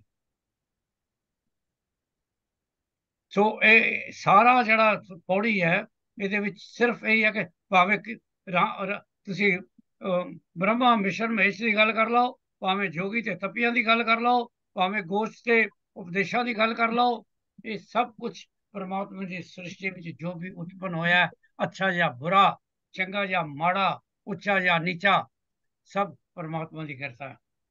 क्यों बनाया ये किसी को नहीं पता। अगर तुसी बच्चे हो छोटे जे ते रब दे कोल जाके उसदी बाह फड़ के कह सकते हो चंगी चीज ते रब्बा तो बनाती, माड़ी क्यों बनाती। बच्चे कहते ना माँ बाप ने भी, तुसी भी कह सकते हो रब नूं फड़ के, ते रब की कहेगा पुत्र जो बन गया, अच्छी तरह समझ के अपना जीवन बिता। तुहानूं मैं अकल भी तो दित्ती है ना, उस अकल दे नाल देख कि किहड़े रस्ते ते तू तुरना है। मैं हनेरा भी पाता, चानना भी पाता, तो जो तेन अकल दी है तो फिर तू चानने के रस्ते ते कोई नहीं चलेगा। क्यों तू तमस से चलेगा, क्यों तू सत्व रस्ते ते नहीं चलेगा। मैं 3 रस्ते बनाए ने, रजस, सत्व ਤਮਸ। ਕਿਉਂ ਨਹੀਂ ਤੂੰ ਸਤਿ ਦਾ ਰਸਤਾ ਚੁਣ ਸਕਦਾ? ਜੇ ਬੇਟਾ ਬਾਪ ਦੇ ਕੋਲ ਆ ਕੇ ਕਹਿੰਦਾ ਕਿ ਤੁਸੀਂ ਇੰਨੀਆਂ ਮੁਸ਼ਕਲ ਪੌੜੀਆਂ ਬਣਾਤੇ ਘਰ ਦੇ ਉੱਤੇ ਚੜ੍ਹਨ ਵਾਸਤੇ, ਕਿਉਂ? ਤਾਂ ਕਿ ਤੂੰ ਮਿਹਨਤ ਕਰੇ, ਮੁਸ਼ੱਕਤ ਕਰੇ, ਆਪਣਾ ਆਪ ਨੂੰ ਲੱਭੇ, ਆਪਣੇ ਆਪ ਨੂੰ ਲੱਭੇ। ਜ਼ਿੰਦਗੀ ਮੁਸ਼ਕਿਲਾਂ ਤੋਂ ਬਗੈਰ ਬਹੁਤ ਬੋਰਿੰਗ ਹੈ। ਦੇਖ ਲੈਣਾ, ਜਿਹਦੀ ਜ਼ਿੰਦਗੀ ਦੇ ਵਿੱਚ ਕੋਈ ਮੁਸ਼ਕਲ ਨਹੀਂ ਹੈ ਨਾ, ਉਹ ਸਭ ਤੋਂ ਬੋਰਿੰਗ ਲਾਈਫ ਹੈ ਉਹਦੀ। ਪੁੱਛ ਕੇ ਦੇਖ ਲਓ ਉਹਨੂੰ, ਜੇ ਕੋਈ ਅਵਲ ਤੇ ਕੋਈ ਹੈ ਹੀ ਨਹੀਂ। ਬਲਦੇਵ ਜੀ, ਇੱਕ ਬੜੀ ਵਧੀਆ ਕਹਾਣੀ ਹੈ। ਇੱਕ ਬੰਦਾ ਕਿਸੇ ਉਪਦੇਸ਼ਕ ਕੋਲ ਗਿਆ। ਉਹਨੇ ਉਹਨੂੰ ਕਿਹਾ, ਜੀ ਮੈਨੂੰ ਦੱਸੋ, ਮੈਨੂੰ ਖੁਸ਼ੀ ਕਿਵੇਂ ਮਿਲ ਸਕਦੀ ਹੈ, ਹੈਪੀਨੈਸ। ਕਲਾਸ ਵਿੱਚ ਸੁਣਾਈ ਹੈ, ਪਰ ਸ਼ਾਇਦ ਤੁਸੀਂ ਨਹੀਂ ਸੁਣੀ। ਪੰਡਤ ਜਿਹੜਾ ਸੀ, ਜਾਂ ਮੌਲਵੀ ਸੀ, ਜਾਂ ਭਾਈ ਸੀ, ਜਿਹੜਾ ਵੀ ਸੀ, ਮੁਸਕਰਾਇਆ। ਉਹ ਕਹਿੰਦਾ, ਅੱਛਾ ਤੂੰ ਖੁਸ਼ੀ ਲੱਭਣਾ ਚਾਹੁੰਦਾ? ਫਾਈਨ, ਮੈਂ ਤੈਨੂੰ ਬਹੁਤ ਆਸਾਨ ਤਰੀਕਾ ਦੱਸਾਂ। ਸਵੇਰੇ ਉੱਠ, ਨਿਤਨੇਮ ਦਾ ਪਾਠ ਕਰ, ਤੇ ਘਰੋਂ ਬਾਹਰ ਨਿਕਲ, ਤੇ ਹਰ ਬੰਦੇ ਨੂੰ ਪੁੱਛ ਕੇ ਉਹ ਖੁਸ਼ ਹੈ। ਜਿਹੜਾ ਕਹਿ ਦੇਗਾ ਨਾ ਮੈਂ ਖੁਸ਼ ਹਾਂ, ਉਹਨੂੰ ਕਹੀ ਕਿ ਉਹ ਆਪਣੀ ਕਮੀਜ਼ ਤੇਰੀ ਕਮੀਜ਼ ਦੇ ਨਾਲ ਬਦਲ ਲਾਏ, ਬਸ ਤੂੰ ਵੀ ਖੁਸ਼ ਹੋ ਜਾਣਾ। ਉਹ ਫੁੱਟ ਗਈ ਸੀ, ਮਤਲਬ ਸਵੇਰਾ ਹੋ ਗਿਆ ਸੀ। ਉਹ ਘਰੋਂ ਨਿਕਲਿਆ, ਹਜ਼ਾਰਾਂ ਬੰਦੇ ਰਸਤੇ 'ਚ ਮਿਲੇ, ਸਾਰਿਆਂ ਨੇ ਕਿਹਾ, ਨਹੀਂ ਅਸੀਂ ਤੇ ਨਹੀਂ, ਪੂਰੀ ਤਰ੍ਹਾਂ ਨਹੀਂ ਖੁਸ਼।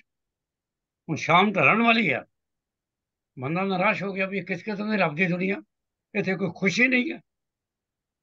ਫਿਰ ਉਹਨੇ ਦੇਖਿਆ ਦੂਰ ਇੱਕ ਤਲਾਅ ਦੇ ਕੰਢੇ ਇੱਕ ਬੰਦਾ ਬੈਠਾ ਹੈ। ਲੱਗਦਾ ਤਾਂ ਨਹੀਂ ਉਹਨੇ ਕੁਛ ਪਾਇਆ ਹੈ, ਪਰ ਕੋਈ ਡਰ ਨਹੀਂ, ਉਹਦੇ ਕੋਲ ਚੱਲਦੇ ਆ। ਉਹਦੇ ਕੋਲ ਗਿਆ, ਉਹਨੇ ਕਿਹਾ, ਮਹਾਤਮਾ ਜੀ। ਉਹ ਕਹਿੰਦਾ, ਮੈਂ ਕੋਈ ਮਹਾਤਮਾ ਨਹੀਂ, ਮੈਂ ਤੇ ਤੇਰੇ ਵਰਗਾ ਪਾਪੀ ਹਾਂ, ਤੇ ਬੈਠਾ। ਤੇ ਉਹ ਕਹਿੰਦਾ, ਜੀ ਮੈਂ ਇੱਕ ਗੱਲ ਕਰਾਂ, ਤੁਸੀਂ ਖੁਸ਼ ਹੋ?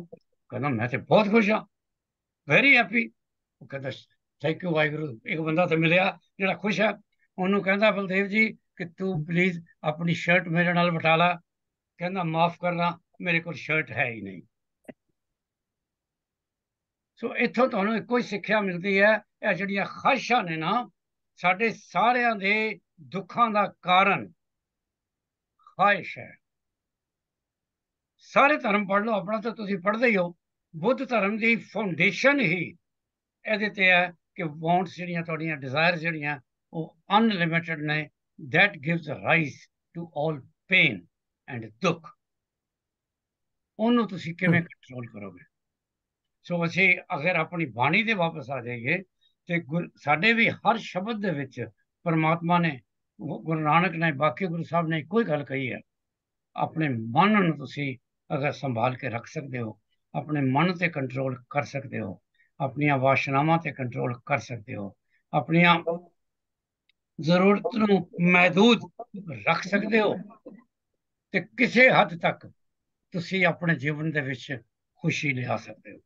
ਪੂਰਨ ਖੁਸ਼ੀ ਤੇ ਕਿਸੇ ਨੂੰ ਨਹੀਂ ਮਿਲਣੀ। ਮੈਂ ਕੋਈ ਢੈਦੀ ਕਲਾ ਦੀ ਗੱਲ ਨਹੀਂ ਕਰ ਰਿਹਾ, ਪ੍ਰੈਕਟੀਕਲ ਗੱਲ ਕਰ ਰਿਹਾ। ਗੁਰੂ ਨਾਨਕ ਨੇ ਵੀ ਇਹ ਕਿਹਾ, ਤੁਸੀਂ ਗੁਰਬਾਣੀ 'ਚ ਪੜ੍ਹਦੇ ਹੀ ਹੋ ਨਾ, ਹੁਣ ਉਹ ਜਿਹੜਾ ਆਮ ਸ਼ਲੋਕ ਪੜ੍ਹਦੇ ਹੋ, ਫਰੀਦ ਦਾ, ਦੁੱਖ ਸੁੱਖ ਦੋਵੇਂ ਫਰੀਦ ਦਾ ਮੈਂ ਜਾਣਾ ਦੁੱਖ ਮੁਝ ਕੋ, ਤੇ ਦੁੱਖ ਸਭਾਇਆ ਜਗ।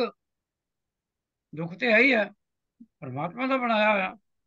ਪਰ ਇਸ ਦੁੱਖ ਵਿੱਚ ਰਹਿ ਕੇ ਵੀ ਮਹਿੰਦਰ, ਜੇ ਤੁਸੀਂ ਪਰਮਾਤਮਾ ਦਾ ਸ਼ੁਕਰ ਕਰ ਸਕਦੇ ਹੋ ਕਿ ਫਿਰ ਵੀ ਤੂੰ ਮੈਨੂੰ ਕੁਝ ਘੜੀਆਂ ਸ਼ਾਂਤੀ ਦੀਆਂ ਦਿੱਤੀਆਂ, ਫਿਰ ਵੀ 24 ਘੰਟਿਆਂ ਵਿੱਚੋਂ ਮੈਨੂੰ ਅੱਧਾ ਘੰਟਾ, 15 ਮਿੰਟ, 10 ਮਿੰਟ ਖੁਸ਼ੀ ਦੇ ਮਿਲਦੇ ਨੇ, ਤੇਰਾ ਫਿਰ ਵੀ ਲੱਖ ਲੱਖ ਸ਼ੁਕਰ ਹੈ। ਇੱਕ ਸੀ ਮਹਿੰਦਰ ਜੀ, ਮਹਾਤਮਾ ਤੇ ਇੱਕ ਸੀ ਉਹਦਾ ਚੇਲਾ, ਸ਼ੁਕਰ ਦੀ ਗੱਲ ਕਰ ਰਹੇ ਹਾਂ। ਦੋਨੋਂ ਇੱਕ ਝੌਂਪੜੀ 'ਚ ਰਹਿੰਦੇ ਸੀ। ਇੱਕ ਵਾਰੀ ਬਾਹਰ ਗਏ ਤੇ ਬੜਾ ਜ਼ੋਰ ਦਾ ਤੂਫਾਨ ਆਇਆ, ਲੱਗਦਾ ਸੀ ਝੌਂਪੜੀ ਉੱਡ ਗਈ ਹੋਣੀ ਹੈ। ਦੋਨਾਂ ਨੇ ਗੋਡੇ ਦੇ ਪਰ ਬਹਿ ਗਏ, ਅਰਦਾਸ ਕੀਤੀ।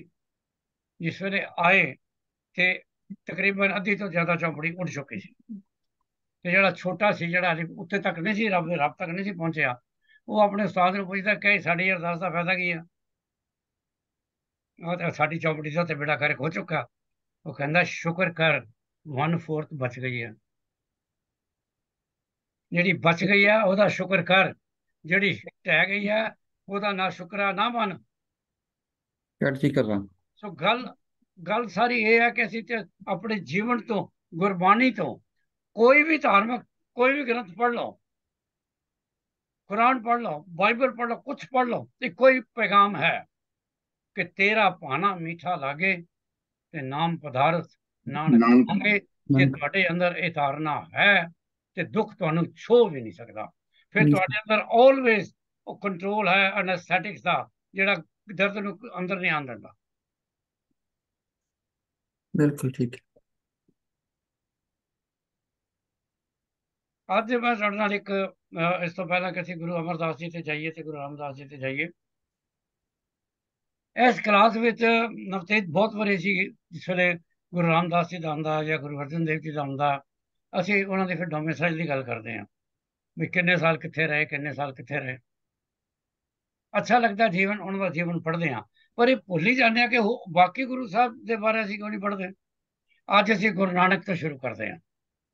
ਗੁਰੂ ਨਾਨਕ ਸਾਹਿਬ ਕਿਹੜੀ ਜਗ੍ਹਾ, ਕਿੰਨੇ ਕਿੰਨੇ ਸਾਲ ਕਿੱਥੇ ਰਹੇ।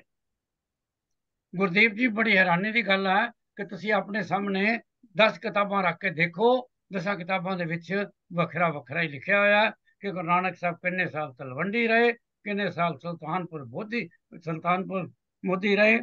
ਤੇ ਲੇਕਿਨ ਇਹ ਸਾਰੇ ਅਗਰੀ ਕਰਦੇ ਨੇ ਕਿ 14 ਸਾਲ ਉਹਨਾਂ ਨੇ ਯਾਤਰਾ ਕੀਤੀ। ਇਹ ਸਾਰੇ ਅਗਰੀ ਕਰਦੇ ਨੇ ਕਿ 17 ਸਾਲ ਉਹ ਕਰਤਾਰਪੁਰ ਸਾਹਿਬ ਰਹੇ। ਸੋ ਆਹ ਜਿਹੜੇ 31 ਸਾਲ ਨੇ ਨਾ ਉਹਨਾਂ ਦੇ ਜੀਵਨ ਦੇ। ਬਲਦੇਵ ਸਿੰਘ ਜੀ ਉਹਨਾਂ ਦੀ ਕਿੰਨੀ ਉਮਰ ਹੈ? ਗੁਰੂ ਨਾਨਕ ਸਾਹਿਬ ਜੀ ਮਹਿੰਦਰ 70 ਸਾਲ ਜੀ। 70 ਉਹਨਾਂ ਦੀ ਉਮਰ ਹੈ। 70 ਦੇ ਵਿੱਚੋਂ 31 ਸਾਲ ਤੁਹਾਨੂੰ ਪਤਾ ਨੇ। 17 ਸਾਲ ਕਰਤਾਰਪੁਰ ਸਾਹਿਬ, 14 ਸਾਲ ਗਲੋਬਲ ਯਾਤਰਾ। ਕਿਹੜੀ ਜਗ੍ਹਾ ਕਿੰਨੀ ਦੇਰ ਠਹਿਰੇ ਕੋਈ ਪਤਾ ਨਹੀਂ ਹੈ, ਲੇਕਿਨ ਉਹ ਗਲੋਬਲ ਯਾਤਰਾ ਉਹ ਸਾਨੂੰ ਸਭ ਪਤਾ ਹੈ। ਈਸਟ ਦੇ ਵਿੱਚ ਕਿੱਥੇ ਗਏ ਤੇ ਵੈਸਟ ਵਿੱਚ ਕਿੱਥੇ ਗਏ ਤੇ ਨਾਰਥ ਵਿੱਚ ਕਿੱਥੇ ਗਏ ਤੇ ਸਾਊਥ ਵਿੱਚ ਕਿੱਥੇ ਗਏ। ਠੀਕ ਹੈ ਨਾ ਜੀ, ਇਹ ਤੇ ਸਾਨੂੰ ਪਤਾ ਹੈ। 31 ਸਾਲ ਸਾਨੂੰ ਪਤਾ ਹੈ, ਪਰ ਬਾਕੀ 39 ਸਾਲ 39 years ਉਹਨਾਂ ਵਿੱਚੋਂ ਕਿੰਨੇ ਸਾਲ ਉਹ ਤਲਵੰਡੀ ਨੇ ਤੇ ਕਿੰਨੇ ਸਾਲ ਸੁਲਤਾਨਪੁਰ। ਕਮਾਲ ਦੀ ਗੱਲ ਹੈ, ਇੰਨਾ ਲੇਟੈਸਟ ਰਿਲੀਜਨ ਹੈ, ਲੇਕਿਨ ਸਾਰੇ ਸਾਡੇ ਸਕਾਲਰ ਡਿਫਰੈਂਟ ਗੱਲ ਕਰਦੇ ਨੇ। ਅਗਰੀਡ ਇਹ ਹੈ, ਜੋ ਮੇਰੀ ਸੋਚ ਦੇ ਮੁਤਾਬਕ ਇਹ ਹੈ ਕਿ ਉਹ ਪਹਿਲੇ 38 ਸਾਲ 37-38 ਸਾਲ ਤਲਵੰਡੀ ਹੀ ਸਨ ਤੇ ਸੁਲਤਾਨਪੁਰ ਲੋਧੀ ਉਹ ਸਿਰਫ 2 ਸਾਲ ਸਨ। ਸੁਲਤਾਨਪੁਰ ਲੋਧੀ ਤੋਂ ਜਿਸ ਵੇਲੇ ਉਹ ਅਕਾਲ ਪੁਰਖ ਕੋਲ ਗਏ ਨੇ, ਉਹ ਸਾਰਿਆਂ ਨੂੰ ਪਤਾ ਹੈ 38 years ਦੀ ਏਜ ਸੀ ਉਦੋਂ ਉਹਨਾਂ ਦੀ, ਔਰ ਉਹ ਸੁਲਤਾਨਪੁਰ ਲੋਧੀ ਤੋਂ ਗਏ ਨੇ। ਇਹਦਾ ਮਤਲਬ ਹੈ ਉਸ ਵੇਲੇ ਉਹ ਸੁਲਤਾਨਪੁਰ ਲੋਧੀ ਸਨ।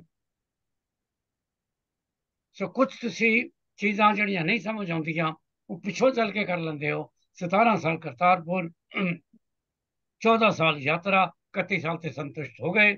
ਉਹਨਾਂ ਦੀ ਡੋਮਿਸਾਈਲ ਦਾ ਸਾਨੂੰ ਪਤਾ ਲੱਗ ਗਿਆ ਤੇ ਹੁਣ ਬਾਗੇ 39 ਰਹਿ ਗਏ।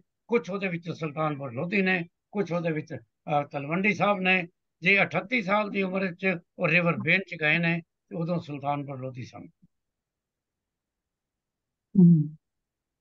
ਸੋ ਇਹ ਗੁਰੂ ਨਾਨਕ ਸਾਹਿਬ ਦੇ ਬਾਰੇ ਤੇ ਮੈਨੂੰ ਇੰਨਾ ਹੀ ਪਤਾ। ਗੁਰੂ ਅੰਗਦ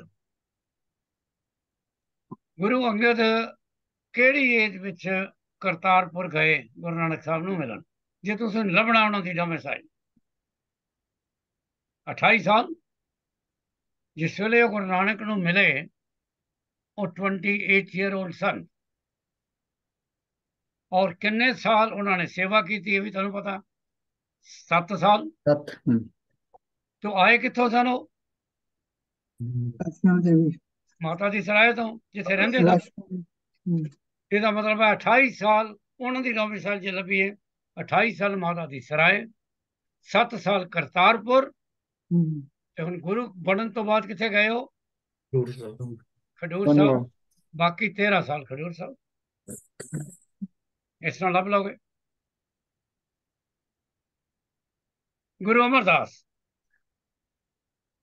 ਕਿੱਥੇ ਜੰਮੇ?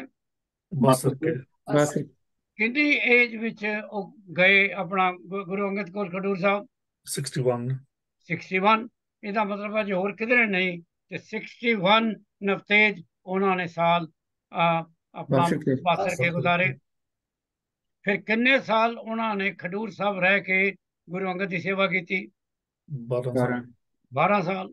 ਸੋ 12 ਉੱਥੇ ਹੋ ਗਏ। ਫਿਰ ਉਹ ਕਿੱਥੇ ਆਏ? ਗੋਇੰਦਵਾਲ ਗੋਇੰਦਵਾਲ। ਉੱਥੇ ਉਹ ਜੋਤੀ ਜੋਤ ਸਮਾਏ। ਸੋ ਇਹ 3 ਜਗ੍ਹਾ ਹੋ ਗਈਆਂ। ਅੱਛਾ, ਹੁਣ ਇੱਥੇ ਤੁਸੀਂ ਪਹਿਲਾਂ ਥੋੜਾ ਜਿਹਾ ਪੌਜ਼ ਕਰਨਾ। ਗੁਰੂ ਅੰਗਦ 3 ਜਗ੍ਹਾ ਤੁਸੀਂ ਕਹੀਆਂ ਉਹਨਾਂ ਦੀਆਂ, ਜਿੱਥੇ ਉਹ ਜੰਮੇ, ਜਿੱਥੇ ਉਹ ਗੁਰੂ ਨਾਨਕ ਨੂੰ ਮਿਲੇ, ਜਿੱਥੇ ਉਹ ਜੋਤੀ ਜੋਤ ਸਮਾਏ। ਗੁਰੂ ਨਾਨਕ ਸਾਹਿਬ ਨੇ ਇੰਨੀ ਗਲੋਬਲ ਯਾਤਰਾ ਕੀਤੀ ਹੈ, ਲੇਕਿਨ ਸਾਨੂੰ ਇਤਿਹਾਸ ਵਿੱਚ ਕਿਧਰੇ ਵੀ ਨਹੀਂ ਆਉਂਦਾ ਕਿ ਗੁਰੂ ਅੰਗਦ ਦੇਵ ਜੀ ਨੇ ਕੋਈ ਯਾਤਰਾ ਕੀਤੀ ਹੋਵੇ। ਗੁਰੂ ਅਮਰਦਾਸ ਜੀ ਦੇ ਵੀ ਜੀਵਨ ਵਿੱਚ ਨਹੀਂ ਆਉਂਦਾ ਬਲਦੇਵ ਜੀ ਕਿ ਉਹਨਾਂ ਨੇ ਯਾਤਰਾ ਕੀਤੀਆਂ ਹੋਣ। ਹੁਣ ਤੁਸੀਂ ਆ ਗਏ ਗੁਰੂ ਰਾਮਦਾਸ। ਇਹ ਤੁਸੀਂ ਰੋਜ਼ ਪੜ੍ਹਦੇ ਹੋ, ਤੁਹਾਨੂੰ ਜ਼ੁਬਾਨੀ ਯਾਦ ਹੋਣਾ। ਗੁਰੂ ਰਾਮਦਾਸ ਦੇ 3-4 ਜਗ੍ਹਾ ਨੇ। ਪੈਦਾ ਕਿੱਥੇ ਹੋਏ? ਉਹਨਾਂ ਦੀ ਨਾਨੀ ਲੈ ਕੇ ਪਹਿਲਾਂ ਕਿੱਥੇ ਗਈ, ਫਿਰ ਕਿੱਥੇ ਗਈ, ਫਿਰ ਉਹ ਕਿੱਥੇ ਗਏ। ਸੋ let us start from the beginning. Navtej ਦੱਸੇਗਾ ਪੈਦਾ ਕਿੱਥੇ ਹੋਏ? ਲਾਹੌਰ। ਲਾਹੌਰ। ਕਿੰਨੇ ਸਾਲ? 7 ਸਾਲ 7 ਸਾਲ। ਆਪਣਾ ਗੁਰਦੀਪ ਨੇ ਨਾਮ ਬਦਲ ਲਿਆ। Sorry ਜੀ, I was in the zone, sorry। ਇੱਕ ਦੂਸਰੇ ਦਾ ਹੈਲਪ ਕਰਨੀ ਚਾਹੀਦੀ ਹੈ, ਠੀਕ ਹੈ। ਸੋ ਪਹਿਲੇ 7 ਸਾਲ ਲਾਹੌਰ। ਹੁਣ ਉਹਨਾਂ ਦੀ ਨਾਨੀ ਲੈ ਕੇ ਕਿੱਥੇ ਗਈ? ਬਾਸਰ ਕੇ। ਉੱਥੇ ਕਿੰਨੇ ਸਾਲ ਰਹੇ? 5 ਸਾਲ। 5। ਸੋ 2 ਜਗ੍ਹਾ ਹੋ ਗਈਆਂ ਉਹਨਾਂ ਦੀਆਂ। ਬਾਸਰ ਕੇ ਤੋਂ ਉਹਨਾਂ ਦੀ ਨਾਨੀ ਲੈ ਕੇ ਕਿੱਥੇ ਗਈ? ਖਡੂਰ ਸਾਹਿਬ। ਖਡੂਰ ਸਾਹਿਬ। ਉੱਥੇ ਕਿੰਨੇ ਸਾਲ ਰਹੇ? 6 ਸਾਲ। 6 ਸਾਲ। ਸੋ ਇਹਨਾਂ ਦੀਆਂ 3 ਜਗ੍ਹਾ ਹੋ ਗਈਆਂ। ਬਾਸਰ ਕੇ, ਲਾਹੌਰ, ਬਾਸਰ ਕੇ, ਖਡੂਰ ਸਾਹਿਬ। ਤੇ ਖਡੂਰ ਸਾਹਿਬ ਤੋਂ ਬਾਅਦ ਕਿੱਥੇ ਆਏ? ਗੋਇੰਦਵਾਲ। ਗੋਇੰਦਵਾਲ। ਫਿਰ ਉਹ ਗੋਇੰਦਵਾਲ ਹੀ ਰਹੇ। ਫਿਰ ਗੁਰੂ ਬਣਨ ਤੋਂ ਫਿਰ ਗਏ ਅੰਮ੍ਰਿਤਸਰ ਸਾਹਿਬ। ਫਿਰ ਗੋਇੰਦਵਾਲ ਆ ਕੇ ਜੋਤੀ ਜੋਤ ਸਮਾ ਗਏ। ਕਮਾਲ ਦੀ ਗੱਲ ਹੈ ਕਿ ਇਹਨਾਂ ਦੇ ਜੀਵਨ ਵਿੱਚ ਵੀ ਯਾਤਰਾ ਨਹੀਂ ਲਿਖੀ।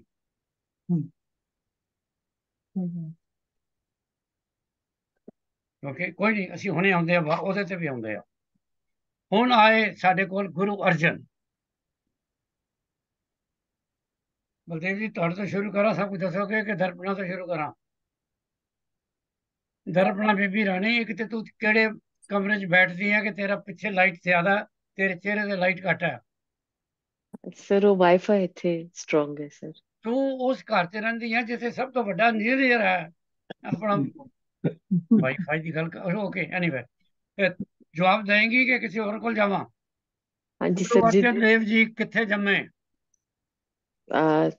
Sir sorry sir, I today I am not ਇਨ ਕੋਈ ਦ ਗੱਲ ਜ਼ੋਨ ਨਹੀਂ, ਸਰ। doesn't matter। ਮਹਿੰਦਰ ਤੁਸੀਂ ਦੱਸੋਗੇ? ਹਾਂਜੀ। ਬੋਲੋ।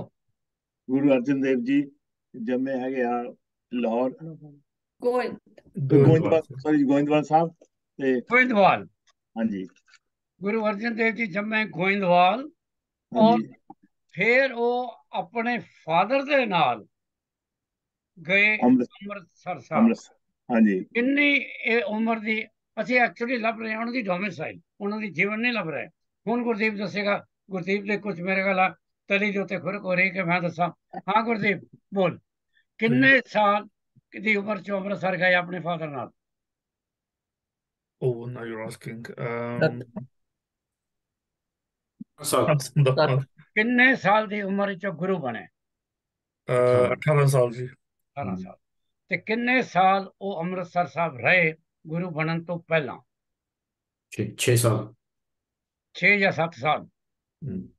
ਸੋ ਅਗਰ 7 ਸਾਲ ਉਹ ਅੰਮ੍ਰਿਤਸਰ ਸਾਹਿਬ ਰਹੇ ਪਹਿਲਾਂ ਗੁਰੂ ਬਣਨ ਤੋਂ ਪਹਿਲਾਂ, ਔਰ ਗੁਰੂ ਬਣੇ ਉਹ 18 ਸਾਲਾਂ ਦੇ ਵਿੱਚ, ਤੇ ਫਿਰ ਕਿੰਨੀ ਦੇਰ ਉਹ ਗੋਇੰਦਵਾਲ ਰਹੇ? 11 ਜਾਂ 12? 11 ਤੋਂ 12 ਪਹਿਲਾਂ ਉੱਥੇ ਰਹੇ। ਫਿਰ ਉਹ ਚਲੇ ਗਏ ਗੋਇੰਦਵਾਲ, ਅੰਮ੍ਰਿਤਸਰ ਸਾਹਿਬ।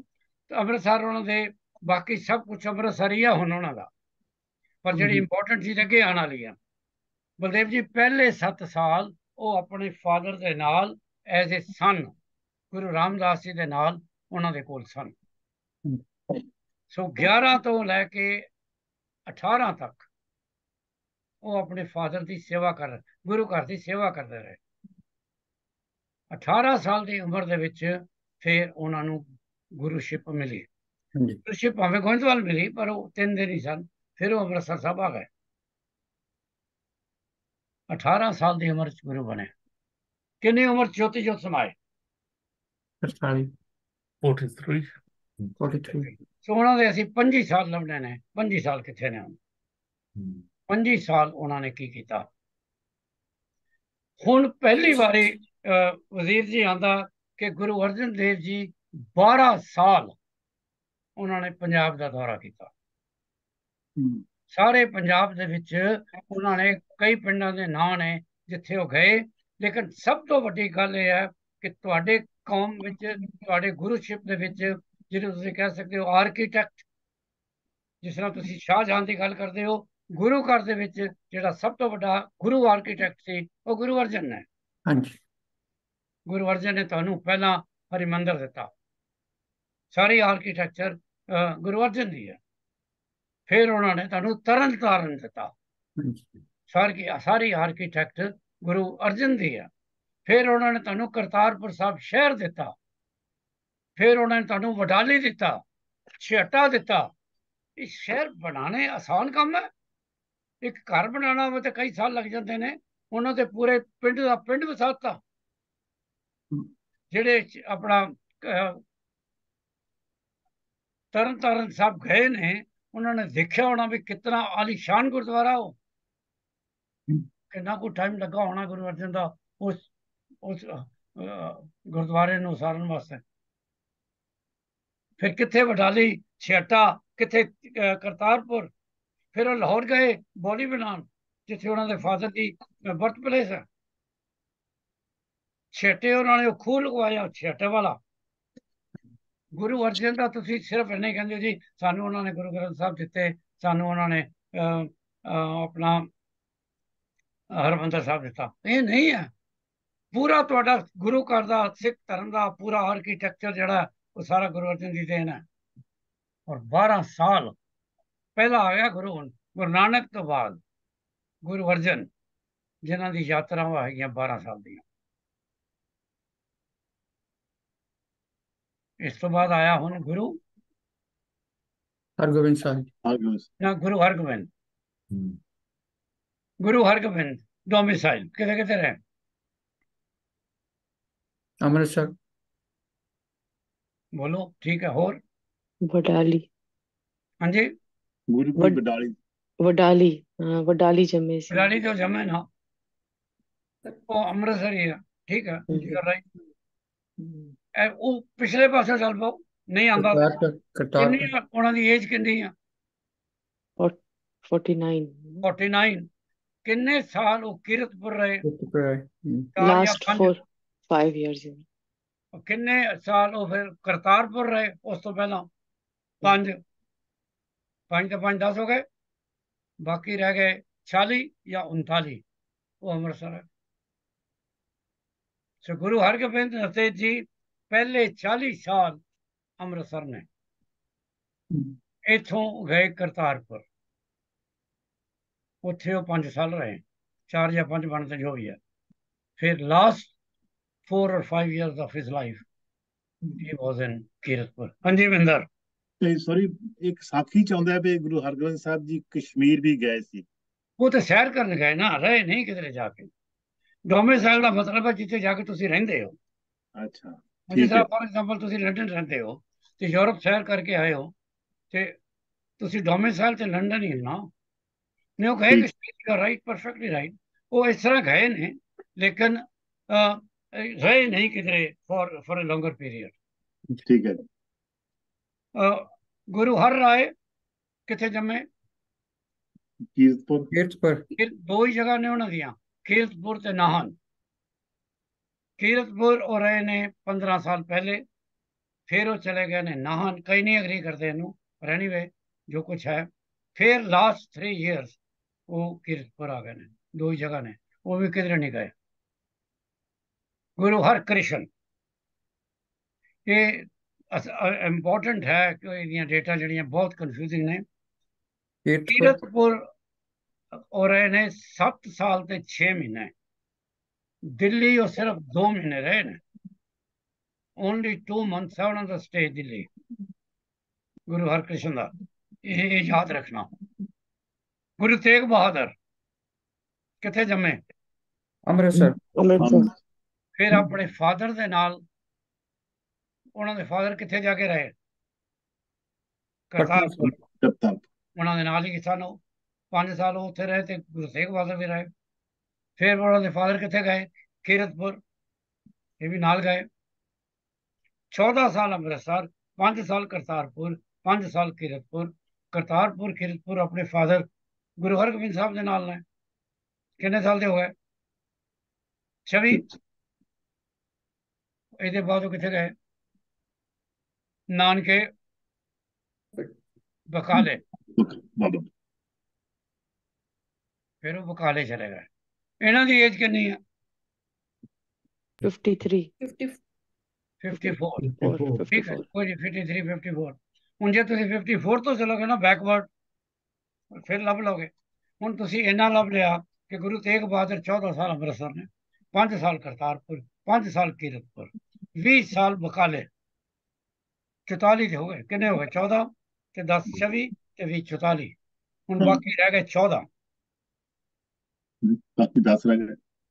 ਨਹੀਂ, ਜਿੰਨੇ ਵੀ ਰਹਿ ਗਏ ਉਹਦੇ ਵਿੱਚੋਂ ਉਹਨਾਂ ਦਾ ਵੀ 1 ਸਾਲ ਨਵਤੇਜੀ ਪੰਜਾਬ ਦਾ ਦੌਰਾ। ਉਹਨਾਂ ਨੇ ਵੀ ਪੰਜਾਬ ਦਾ ਪੂਰਾ ਦੌਰਾ ਕੀਤਾ, ਸਿੱਖੀ ਦਾ। ਔਰ 5 ਸਾਲ ਈਸਟ ਆਫ ਇੰਡੀਆ ਦਾ ਦੌਰਾ,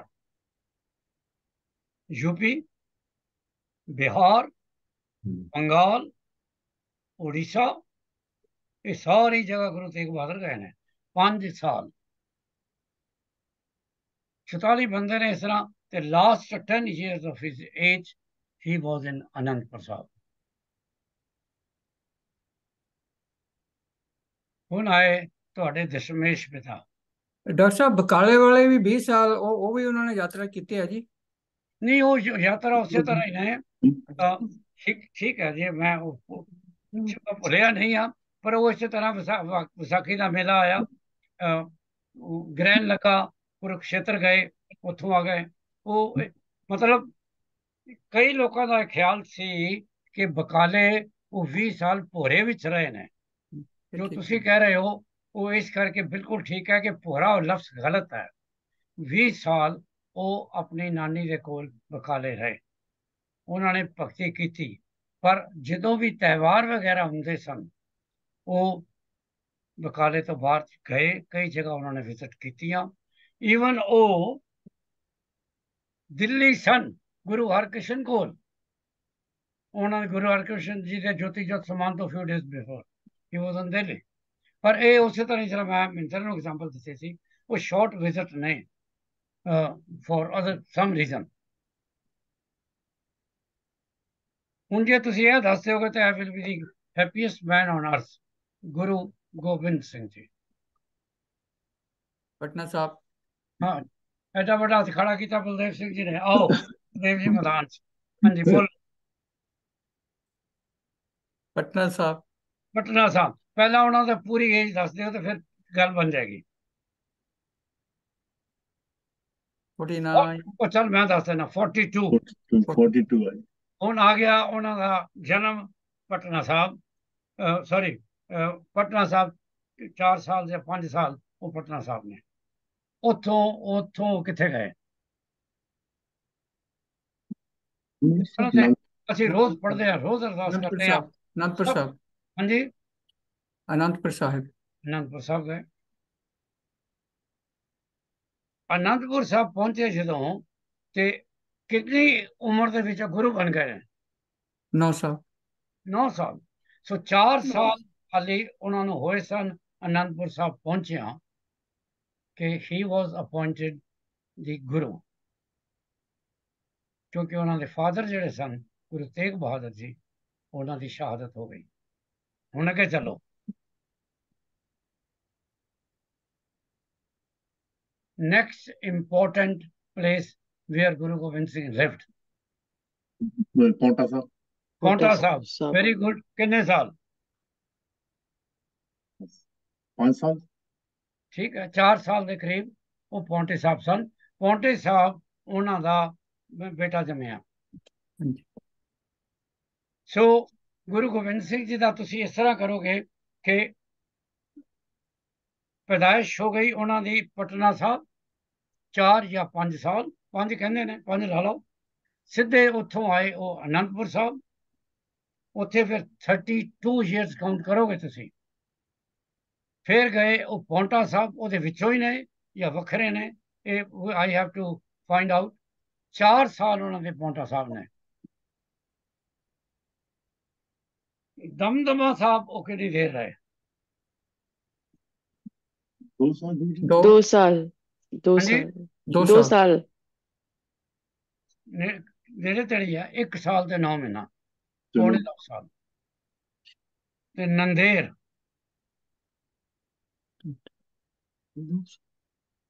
ਦੇਖੋ ਜੀ, ਬਹੁਤ ਪੜ੍ਹਦੇ ਆ, ਪਰ ਇਹ ਨਹੀਂ ਪਤਾ ਕਿ ਨੰਦੇੜ ਉਹ ਕਿੰਨੀ ਦੇਰ ਰਹੇ। 1 ਮਹੀਨਾ। and he was stabbed। 1 ਮਹੀਨਾ ਰਹੇ। 1 ਮਹੀਨੇ ਵਿੱਚ ਹੀ ਉਹਨਾਂ ਨੇ ਬੰਦਾ ਬਹਾਦਰ ਨੂੰ ਸਿੰਘ ਬਣਾਇਆ। 1 ਮਹੀਨੇ ਦੇ ਅੰਦਰ ਅੰਦਰ ਹੀ ਉਹਨੂੰ ਸਿੱਖ ਫੌਜ ਦਾ ਕਮਾਂਡਰ ਬਣਾ ਕੇ ਭੇਜਿਆ। 1 ਮਹੀਨੇ ਦੇ ਅੰਦਰ ਅੰਦਰ ਹੀ ਉਹਨਾਂ ਦੇ ਆਭਾਰ ਹੋਇਆ। 1 ਮਹੀਨੇ ਦੇ ਅੰਦਰ ਅੰਦਰ ਹੀ ਉਹਨਾਂ ਨੇ ਗੁਰੂ ਗ੍ਰੰਥ ਸਾਹਿਬ ਨੂੰ ਗੁਰੂਸ਼ਿਪ ਦਿੱਤੀ। 1 ਮਹੀਨੇ ਦੇ ਅੰਦਰ ਅੰਦਰ ਹੀ ਉਹ ਸਾਨੂੰ ਸਾਰਿਆਂ ਨੂੰ ਇਸ ਧਰਤੀ ਤੋਂ ਛੱਡ ਕੇ ਚਲੇ ਗਏ। ਸੋ ਉਹਨਾਂ ਦੀ ਜਿਹੜੀ ਏਜ ਹੈ 42, ਉਹ ਪਟਨਾ ਸਾਹਿਬ, ਅਨੰਦਪੁਰ ਸਾਹਿਬ, ਪੌਂਟਾ ਸਾਹਿਬ, ਦਮਦਮਾ ਸਾਹਿਬ ਤੇ ਨੰਦੇੜ ਦੇ ਵਿੱਚ ਹੈ। ਸੋ ਇਹ ਜਨਰਲ ਸਨ ਵੀ ਸਾਨੂੰ ਡੋਮਿਸਾਈਲ। ਹੁਣ ਰਹਿ ਗਈਆਂ journeys. Coming back to journey, Guru Nanak Sahib the journey ਹੋ ਗਈ ਸਭ ਨੂੰ ਕਲੀਅਰ, 14 ਸਾਲ। And it is extensive journey. 14,000 ਚਲਦੇ ਜਾਓ ਆਲ ਓਵਰ ਦੀ ਗਲੋਬ। ਗੁਰੂ ਅਰਜਨ ਦੇਵ ਜੀ 12 ਸਾਲ, ਮੈਂ ਵਰਡ ਯੂਜ਼ ਕੀਤਾ ਸੀ intensive.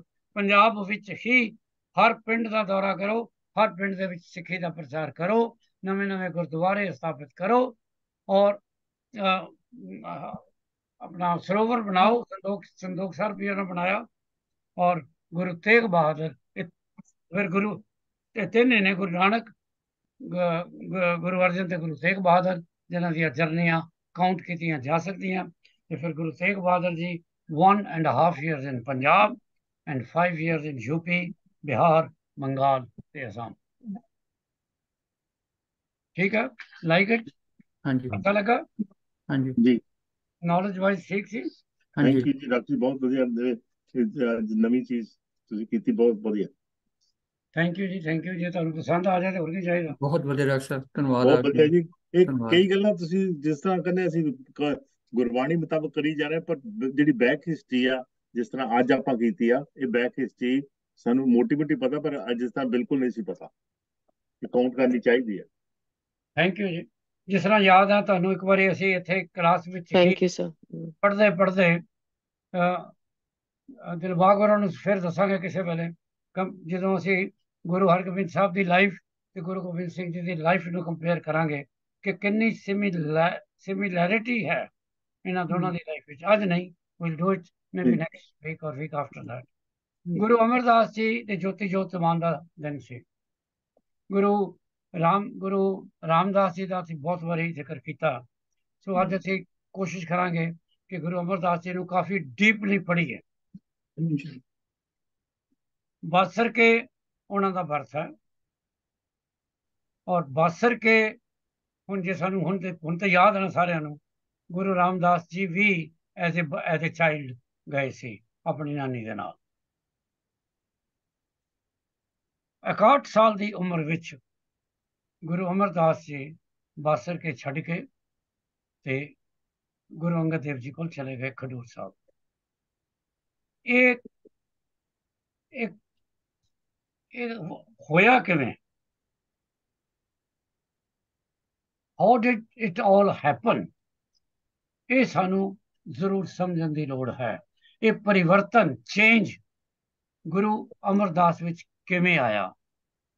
He was born in a very practicing Hindu family. Every year or every 2 years he was going to Haridwar. ਟੋਲੀ ਲੈ ਕੇ ਜਾਂਦੇ ਸਨ ਹਰਿਦੁਆਰ। और मैं ਜਿਹੜਾ ਮੇਰੀ ਆਦਤ ਹੈ ਮੈਂ ਮਾਈਲੇਜ ਕੱਢੀ ਸੀ 250 ਮਾਈਲ ਹੈ ਅੰਮ੍ਰਿਤਸਰ ਤੋਂ ਹਰਿਦੁਆਰ। ਔਰ ਜੇ ਤੁਸੀਂ ਘੋੜੇ ਤੇ ਵੀ ਜਾਈਏ ਤੇ ਮੈਂ ਕੱਢਿਆ ਕਿ ਘੋੜਾ ਜਿਹੜਾ ਉਹ 1 ਘੰਟੇ ਵਿੱਚ 4 ਮੀਲ ਕਰਦਾ। ਤੇ ਜੇ ਘੋੜੇ ਤੇ ਵੀ ਜਾਂਦੇ ਹੋਣ ਹਰਿਦੁਆਰ ਤੇ ਕਿੰਨਾ ਟਾਈਮ ਲਗਾਉਂਦੇ ਹੋਣਗੇ ਹਰਿਦੁਆਰ ਜਾਣਾ ਤੇ ਹਰਿਦੁਆਰ ਤੋਂ ਵਾਪਸ ਆਣਾ। ਉਹ ਉਹਨਾਂ ਦੀ ਆਪਣੀ ਭਗਤੀ ਸੀ ਉਸ ਵੇਲੇ ਦੀ, ਉਹ ਤੇ ਤੁਸੀਂ ਕੋਈ ਕਮੈਂਟ ਨਹੀਂ ਕਰ ਸਕਦੇ ਬਲਦੇਵ ਜੀ। ਉਹ ਜਾਂਦੇ ਸਨ ਆਉਂਦੇ ਸਨ, ਉਹਨਾਂ ਨੂੰ ਹਿੰਦੂ ਧਰਮ ਦੇ ਬਾਰੇ ਕਾਫੀ ਗਿਆਨ ਹੋਏਗਾ। ਬਿਲਕੁਲ ਹੋਏਗਾ। ਗੱਲ ਐਵੇਂ ਹੋਈ ਕਿ ਕਿਉਂਕਿ ਉਹਨਾਂ ਨੂੰ ਬਹੁਤ ਗਿਆਨ ਸੀ, ਰਸਤੇ ਦੇ ਵਿੱਚ ਆਉਂਦੇ ਜਾਂਦੇ ਉਹਨਾਂ ਨੂੰ ਕੋਈ ਬੰਦਾ ਮਿਲਿਆ, ਉਹ ਵੀ ਬੜਾ ਗਿਆਨੀ ਸੀ, ਪੰਡਤ ਸੀ। ਗੱਲਬਾਤ ਸ਼ੁਰੂ ਹੋ ਗਈ, ਜਿਸ ਤਰ੍ਹਾਂ ਤੁਸੀਂ ਗੱਲਬਾਤ ਕਰਦੇ ਹੋ। ਤੁਸੀਂ ਗੱਲਬਾਤ ਕਰਦੇ ਆ, ਤੁਸੀਂ ਵਜ਼ੀਰ ਜੀ ਨਾਲ ਗੱਲ ਕਰ ਰਹੇ ਹੋ ਤੇ ਤੁਹਾਨੂੰ ਲੱਗਾ ਵੀ ਵਜ਼ੀਰ ਨੂੰ ਤੇ ਬਹੁਤ ਨੌਲੇਜ ਆ। ਤੁਸੀਂ ਵਜ਼ੀਰ ਜੀ ਨੂੰ ਪੁੱਛਿਆ ਵੀ ਤੁਹਾਡਾ ਉਸਤਾਦ ਕੌਣ ਆ, ਤੁਸੀਂ ਸਿੱਖਿਆ ਕਿੱਥੋਂ ਲਈ, ਸਾਰੀ ਗਿਆਨ ਕਿੱਥੋਂ ਲਿਆ। ਇਸੇ ਤਰ੍ਹਾਂ ਉਹਨਾਂ ਨੇ ਗੁਰੂ ਅਮਰਦਾਸ ਨੂੰ ਪੁੱਛਿਆ ਤੁਹਾਡੀ ਇੰਨੀ ਨੌਲੇਜ ਹੈ, ਤੁਹਾਡਾ ਗੁਰੂ ਕੌਣ ਆ।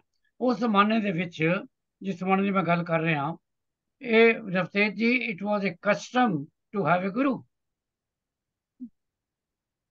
ਸੌਰੀ ਡਾਕਟਰ ਗੁਰੂ ਜੀ, ਅਮਰਦਾਸ ਜੀ ਬੜੇ ਸਿੱਧੇ ਸਾਦੇ ਸੀ। ਹਾਂਜੀ ਜਸਵਿੰਦਰ, ਇਹਦੇ ਵਿੱਚ ਇਹ ਵੀ ਗੱਲ ਹੈ ਜੀ, ਅੱਜ ਤੋਂ 50 ਸਾਲ ਪਹਿਲਾਂ ਵੀ ਜੇ ਤੁਸੀਂ ਕੋਈ ਟ੍ਰੇਡ ਸਿੱਖਣੀ ਨਾ, ਤੁਹਾਨੂੰ ਗੁਰੂ ਧਾਰਨਾ ਪੈਂਦਾ ਸੀ, ਕੋਈ ਵੀ ਟ੍ਰੇਡ ਸਿੱਖਣੀ ਹੈ ਤਾਂ।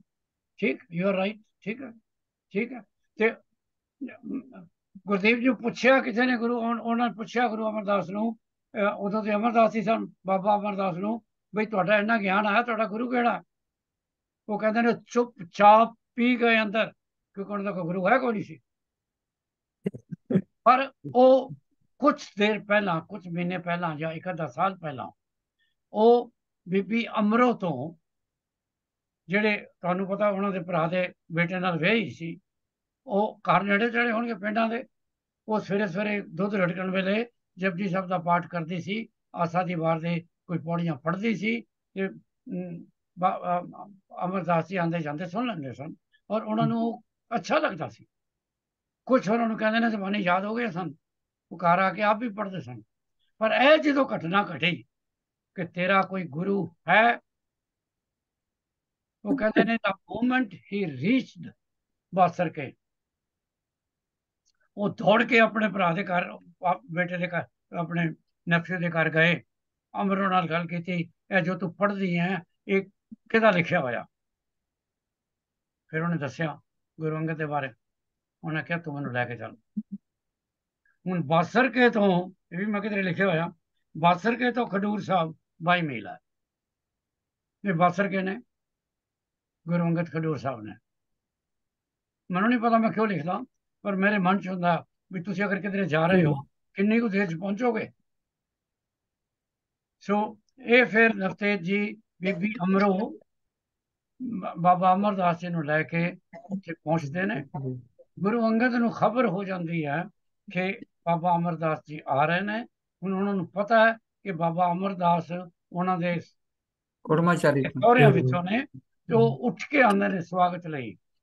ਜੋ ਕਹਾਣੀ ਜਾਂਦੀ ਹੈ, ਜੋ ਸਾਖੀ ਜਾਂਦੀ ਹੈ ਕਿ ਬਾਬਾ ਅਮਰਦਾਸ ਦੌੜ ਕੇ ਜਾ ਕੇ ਉਹਨਾਂ ਦੇ ਚਰਨੀ ਪੈ ਜਾਂਦੇ। ਹੁਣ ਕਹਿੰਦੇ ਨਹੀਂ ਤੁਸੀਂ ਨਹੀਂ ਉਠੋਗੇ।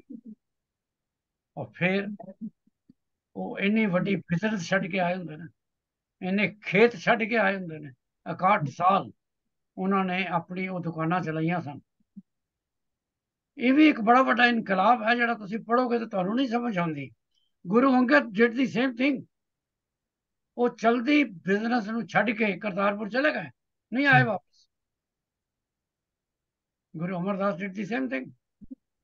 ਹੁਣ ਘਰਦਿਆਂ ਨੇ ਕਿੰਨਾ ਵਰਲਾਪ ਕੀਤਾ ਹੋਣਾ। ਗੁਰੂ ਅਮਰਦਾਸ ਨੂੰ ਤਾਂ ਗਿਆਨ ਹੋ ਗਿਆ ਕਿ ਮੇਰਾ ਹੁਣ ਸਾਰਾ ਫਿਊਚਰ, ਭਵਿਸ਼ ਗੁਰੂ ਅੰਗਦ ਦੇ ਚਰਨਾਂ 'ਚ ਹੈ। ਤੇ ਗੁਰੂ ਅੰਗਦ ਨੂੰ ਵੀ ਇਹ ਭਵਿਸ਼ ਹੋ ਗਿਆ, ਇਹ ਗਿਆਨ ਹੋ ਗਿਆ ਕਿ ਮੇਰਾ ਜੋ ਕੁਝ ਫਿਊਚਰ ਹੈ ਉਹ ਗੁਰੂ ਨਾਨਕ ਦੇ ਚਰਨਾਂ 'ਚ ਹੈ। ਪਰ ਘਰਦਿਆਂ ਨੂੰ ਕਿਵੇਂ ਪਤਾ ਲੱਗੇਗਾ? ਉਹ ਤੇ ਰੋਣਗੇ ਨਾ ਕਿ ਚੰਗਾ ਭਲਾ ਬਿਜ਼ਨਸ ਛੱਡ ਕੇ ਸਾਡਾ ਪੁੱਤਰ ਜਾਂ ਘਰ ਦਾ ਜੋ ਵੀ ਵੱਡਾ ਹੈ ਬਿਲਕੁਲ। ਉਹ ਫਿਰ ਦੂਜਾ, ਉਹ ਹਰਿਦੁਆਰ ਜਾਂਦਾ ਸੀ, ਧਰਮ ਹੋਰ ਸੀ, ਹੁਣ ਧਰਮ ਹੋਰ ਹੋ ਗਿਆ।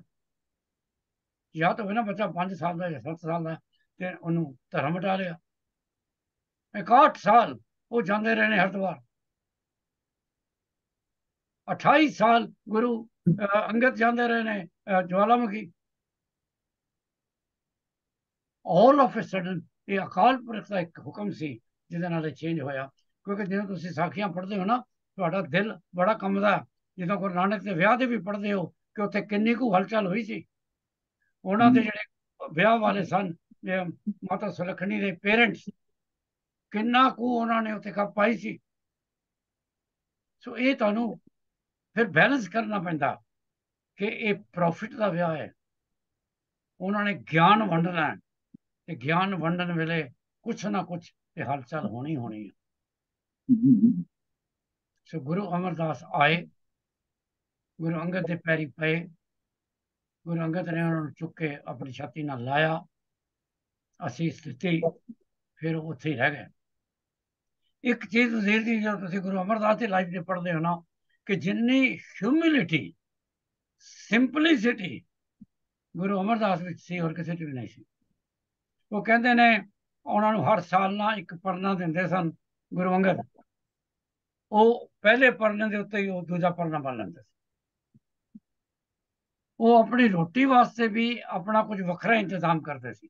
ਲੰਗਰ 'ਚੋਂ ਵੀ, ਮਤਲਬ ਇਹ ਨਹੀਂ ਕਿ ਲੰਗਰ 'ਚੋਂ ਖਾਂਦੇ ਨਹੀਂ ਸੀ, ਤਾਂ ਕਿ ਲੰਗਰ ਦੇ ਵਿੱਚ ਉਹਨਾਂ ਦੀ ਕੁਝ ਕੰਟਰੀਬਿਊਸ਼ਨ ਹੋ ਜਾਏ।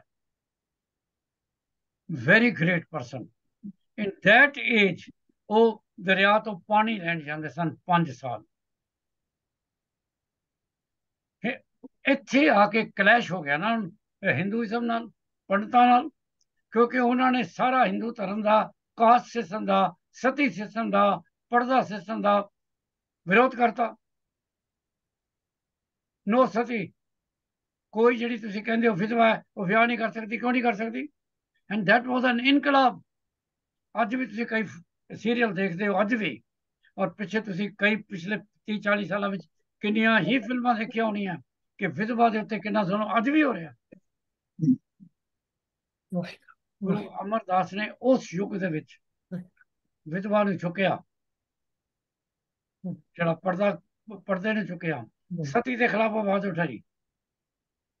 ਫਿਰ ਫਸਟ ਐਡਮਿਨਿਸਟ੍ਰੇਸ਼ਨ ਇਨ ਸਿੱਖ ਕੌਮ introduced by Guru Amardas, ਜਿਹਨੂੰ ਮੰਜੀ ਸਿਸਟਮ ਕਹਿੰਦੇ ਹੋ। ਪੈਸਾ ਤੇ ਆਣਾ ਪੈਸਾ ਤੇ ਆ ਜਾਂਦਾ, ਪਰ ਸੰਭਾਲੇਗਾ ਹੁਣ। ਬਾਅਦ ਦੇ ਵਿੱਚ ਪ੍ਰਿਥੀ ਚੰਦ ਨੇ ਜਿਹੜਾ ਬੇੜਾ ਕਰ ਕੀਤਾ, ਪੈਸੇ ਕਰਕੇ ਕੀਤਾ ਨਾ। ਇੱਥੇ ਗੁਰੂ ਅਮਰਦਾਸ ਜੀ ਨੇ, would you believe, ਉਸ ਵਕਤ ਮੰਜੀਆਂ ਜਦੋਂ ਸਥਾਪਿਤ ਕੀਤੀਆਂ, ਉਹਦੇ ਵਿੱਚੋਂ I think more than a quarter ਮੰਜੀਆਂ ਦੇ ਹੈਡ ਔਰਤਾਂ ਨੂੰ ਬਣਾਇਆ। ਇੰਨੀ ਇੱਜ਼ਤ ਦਿੱਤੀ ਹੈ। ਇੱਕ ਪਾਸੇ ਪੋਜ਼ਿਟਿਵ ਦਿੱਤੀ, ਇੱਕ ਪਾਸੇ ਸਤੀ ਸਿਸਟਮ ਬੰਦ ਕੀਤਾ। ਗੁਰੂ ਅਮਰਦਾਸ ਇਸ ਦੀ ਗੁਰੂ ਜਿਹਨੇ ਤੁਹਾਨੂੰ ਗੁਰੂ ਗ੍ਰੰਥ ਸਾਹਿਬ ਦੀ ਪਹਿਲੀ ਸਿਰਜਣਾ ਦਾ ਸਟੈਪ ਦਿੱਤਾ। ਇਹ ਅੱਜ ਤੱਕ ਕਦੀ ਕਿਸੇ ਨੇ ਕਿਹਾ ਹੀ ਨਹੀਂ ਸੀ।